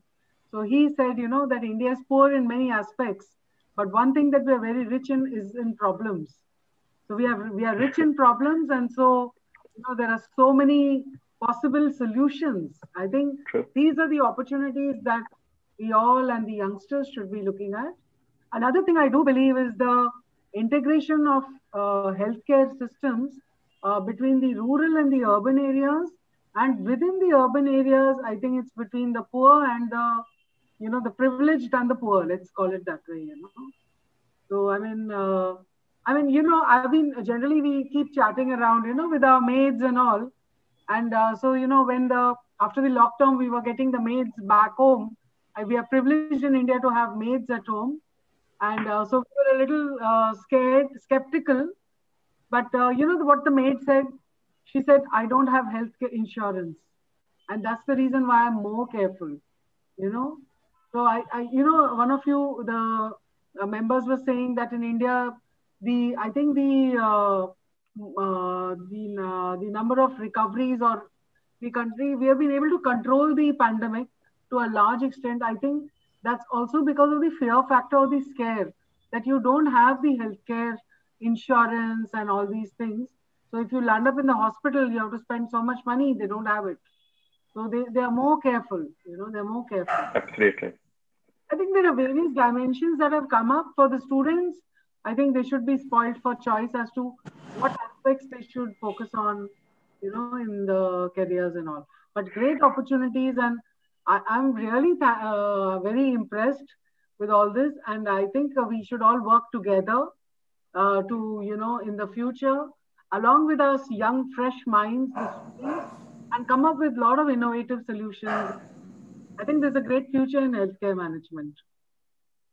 Thank you so much. This is what I have to say. Absolutely. Prema, Poonam, anybody, Jaya, anybody else wants to comment? Yeah. So I may go back to some of the. No, go on, Prema. No, please go. So what I feel is that there are so many various aspects which we have covered that individually each aspect also requires a detailed discussion later on.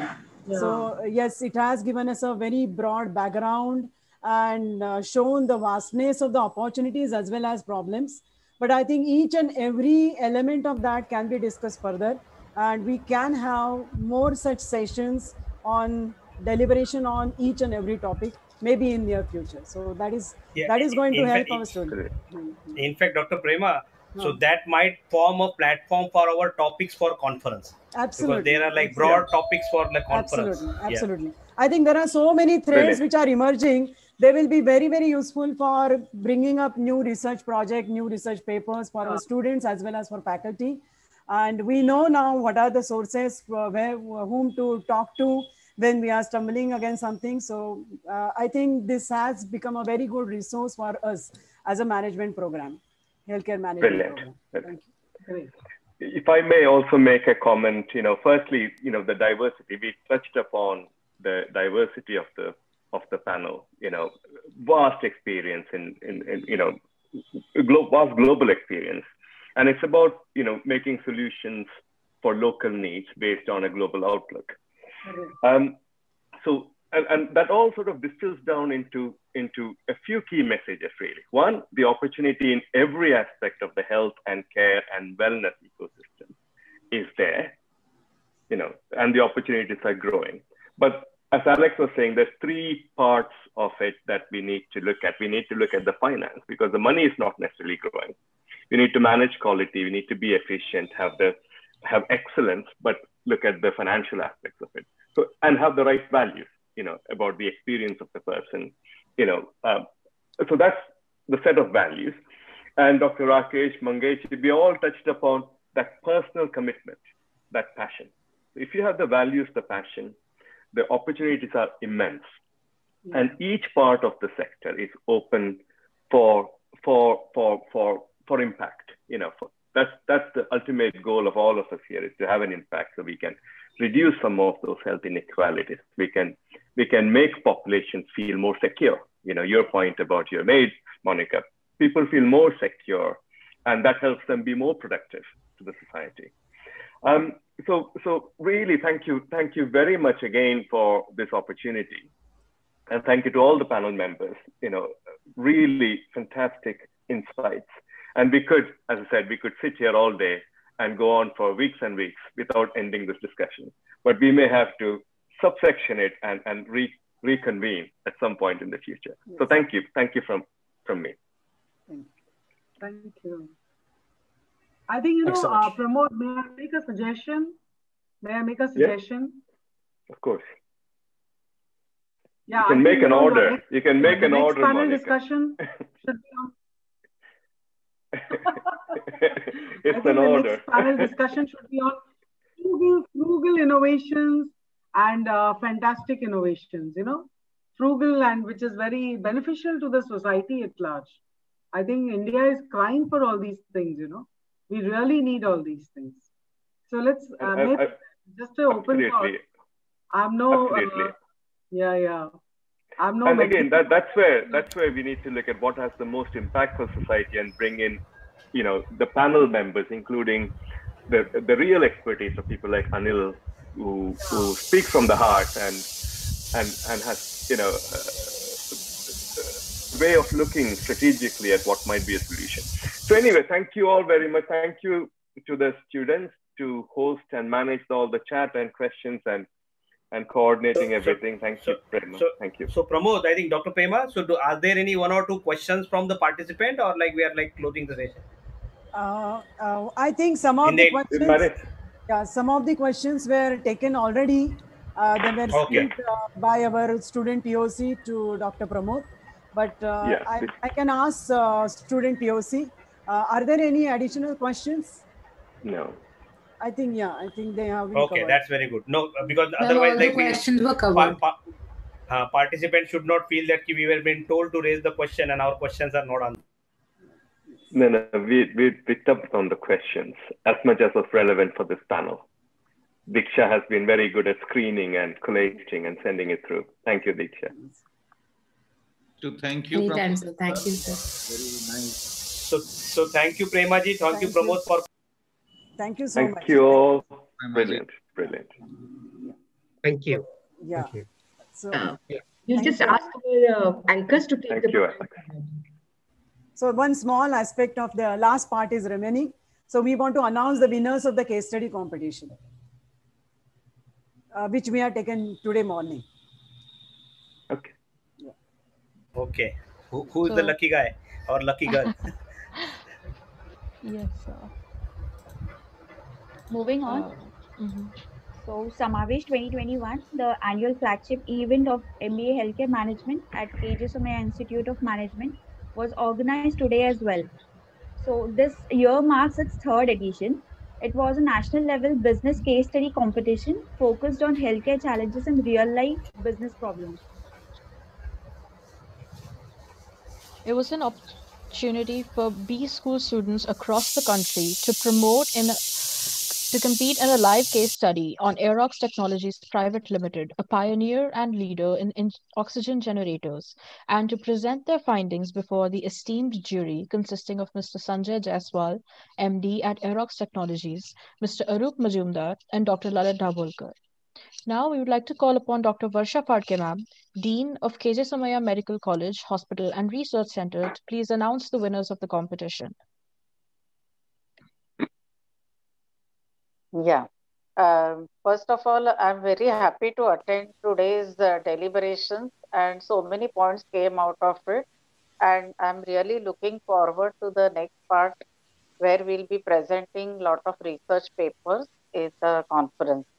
So now I'm sure the students must be waiting for the results. So first I would like to announce the runner-up. The runner-up is Team Elite Group from the college IMI New Delhi. And the names of the students are Chinky Sharma, Shiv Banga, and Anirudh Gupta. Congratulations, team.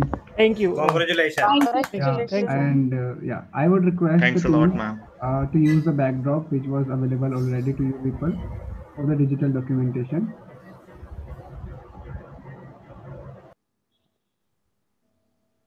Yeah.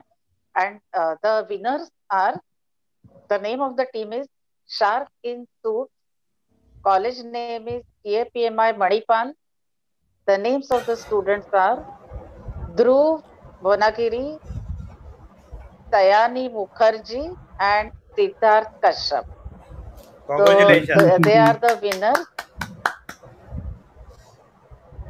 But I would like to congratulate all the teams who have participated, because I'm sure they must have worked very hard for the competition. So congratulations to each and every one.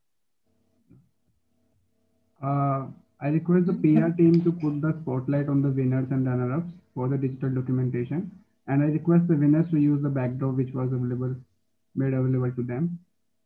Could you just give us a few seconds to just get Yeah, sure.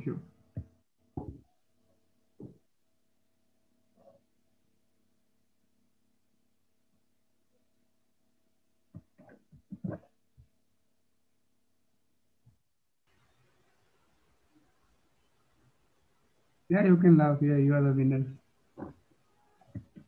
Surprise. Congratulations. Thank you. Really a great event. Really loved it. Everything is so great and so greatly managed. Thank you. Thank you for the opportunity, sir. Ma'am, all the respected people, we have been listening to you for quite some time, and it would be great if we have listened to you before the event, before we have submitted our case. Thank you to all the panelists and the organizing team also. I hope you like the case, and we also like the presentations of yours. And today it got stretched by a little bit, and I also appreciate your patience as well, because there was a good conversation going on. Yeah, thank you, everyone.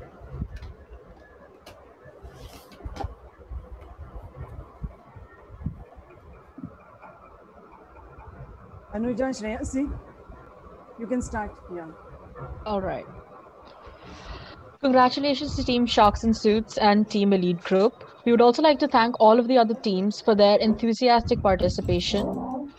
And it is now time to announce the second phase of our first International Healthcare Conference, the research paper presentation.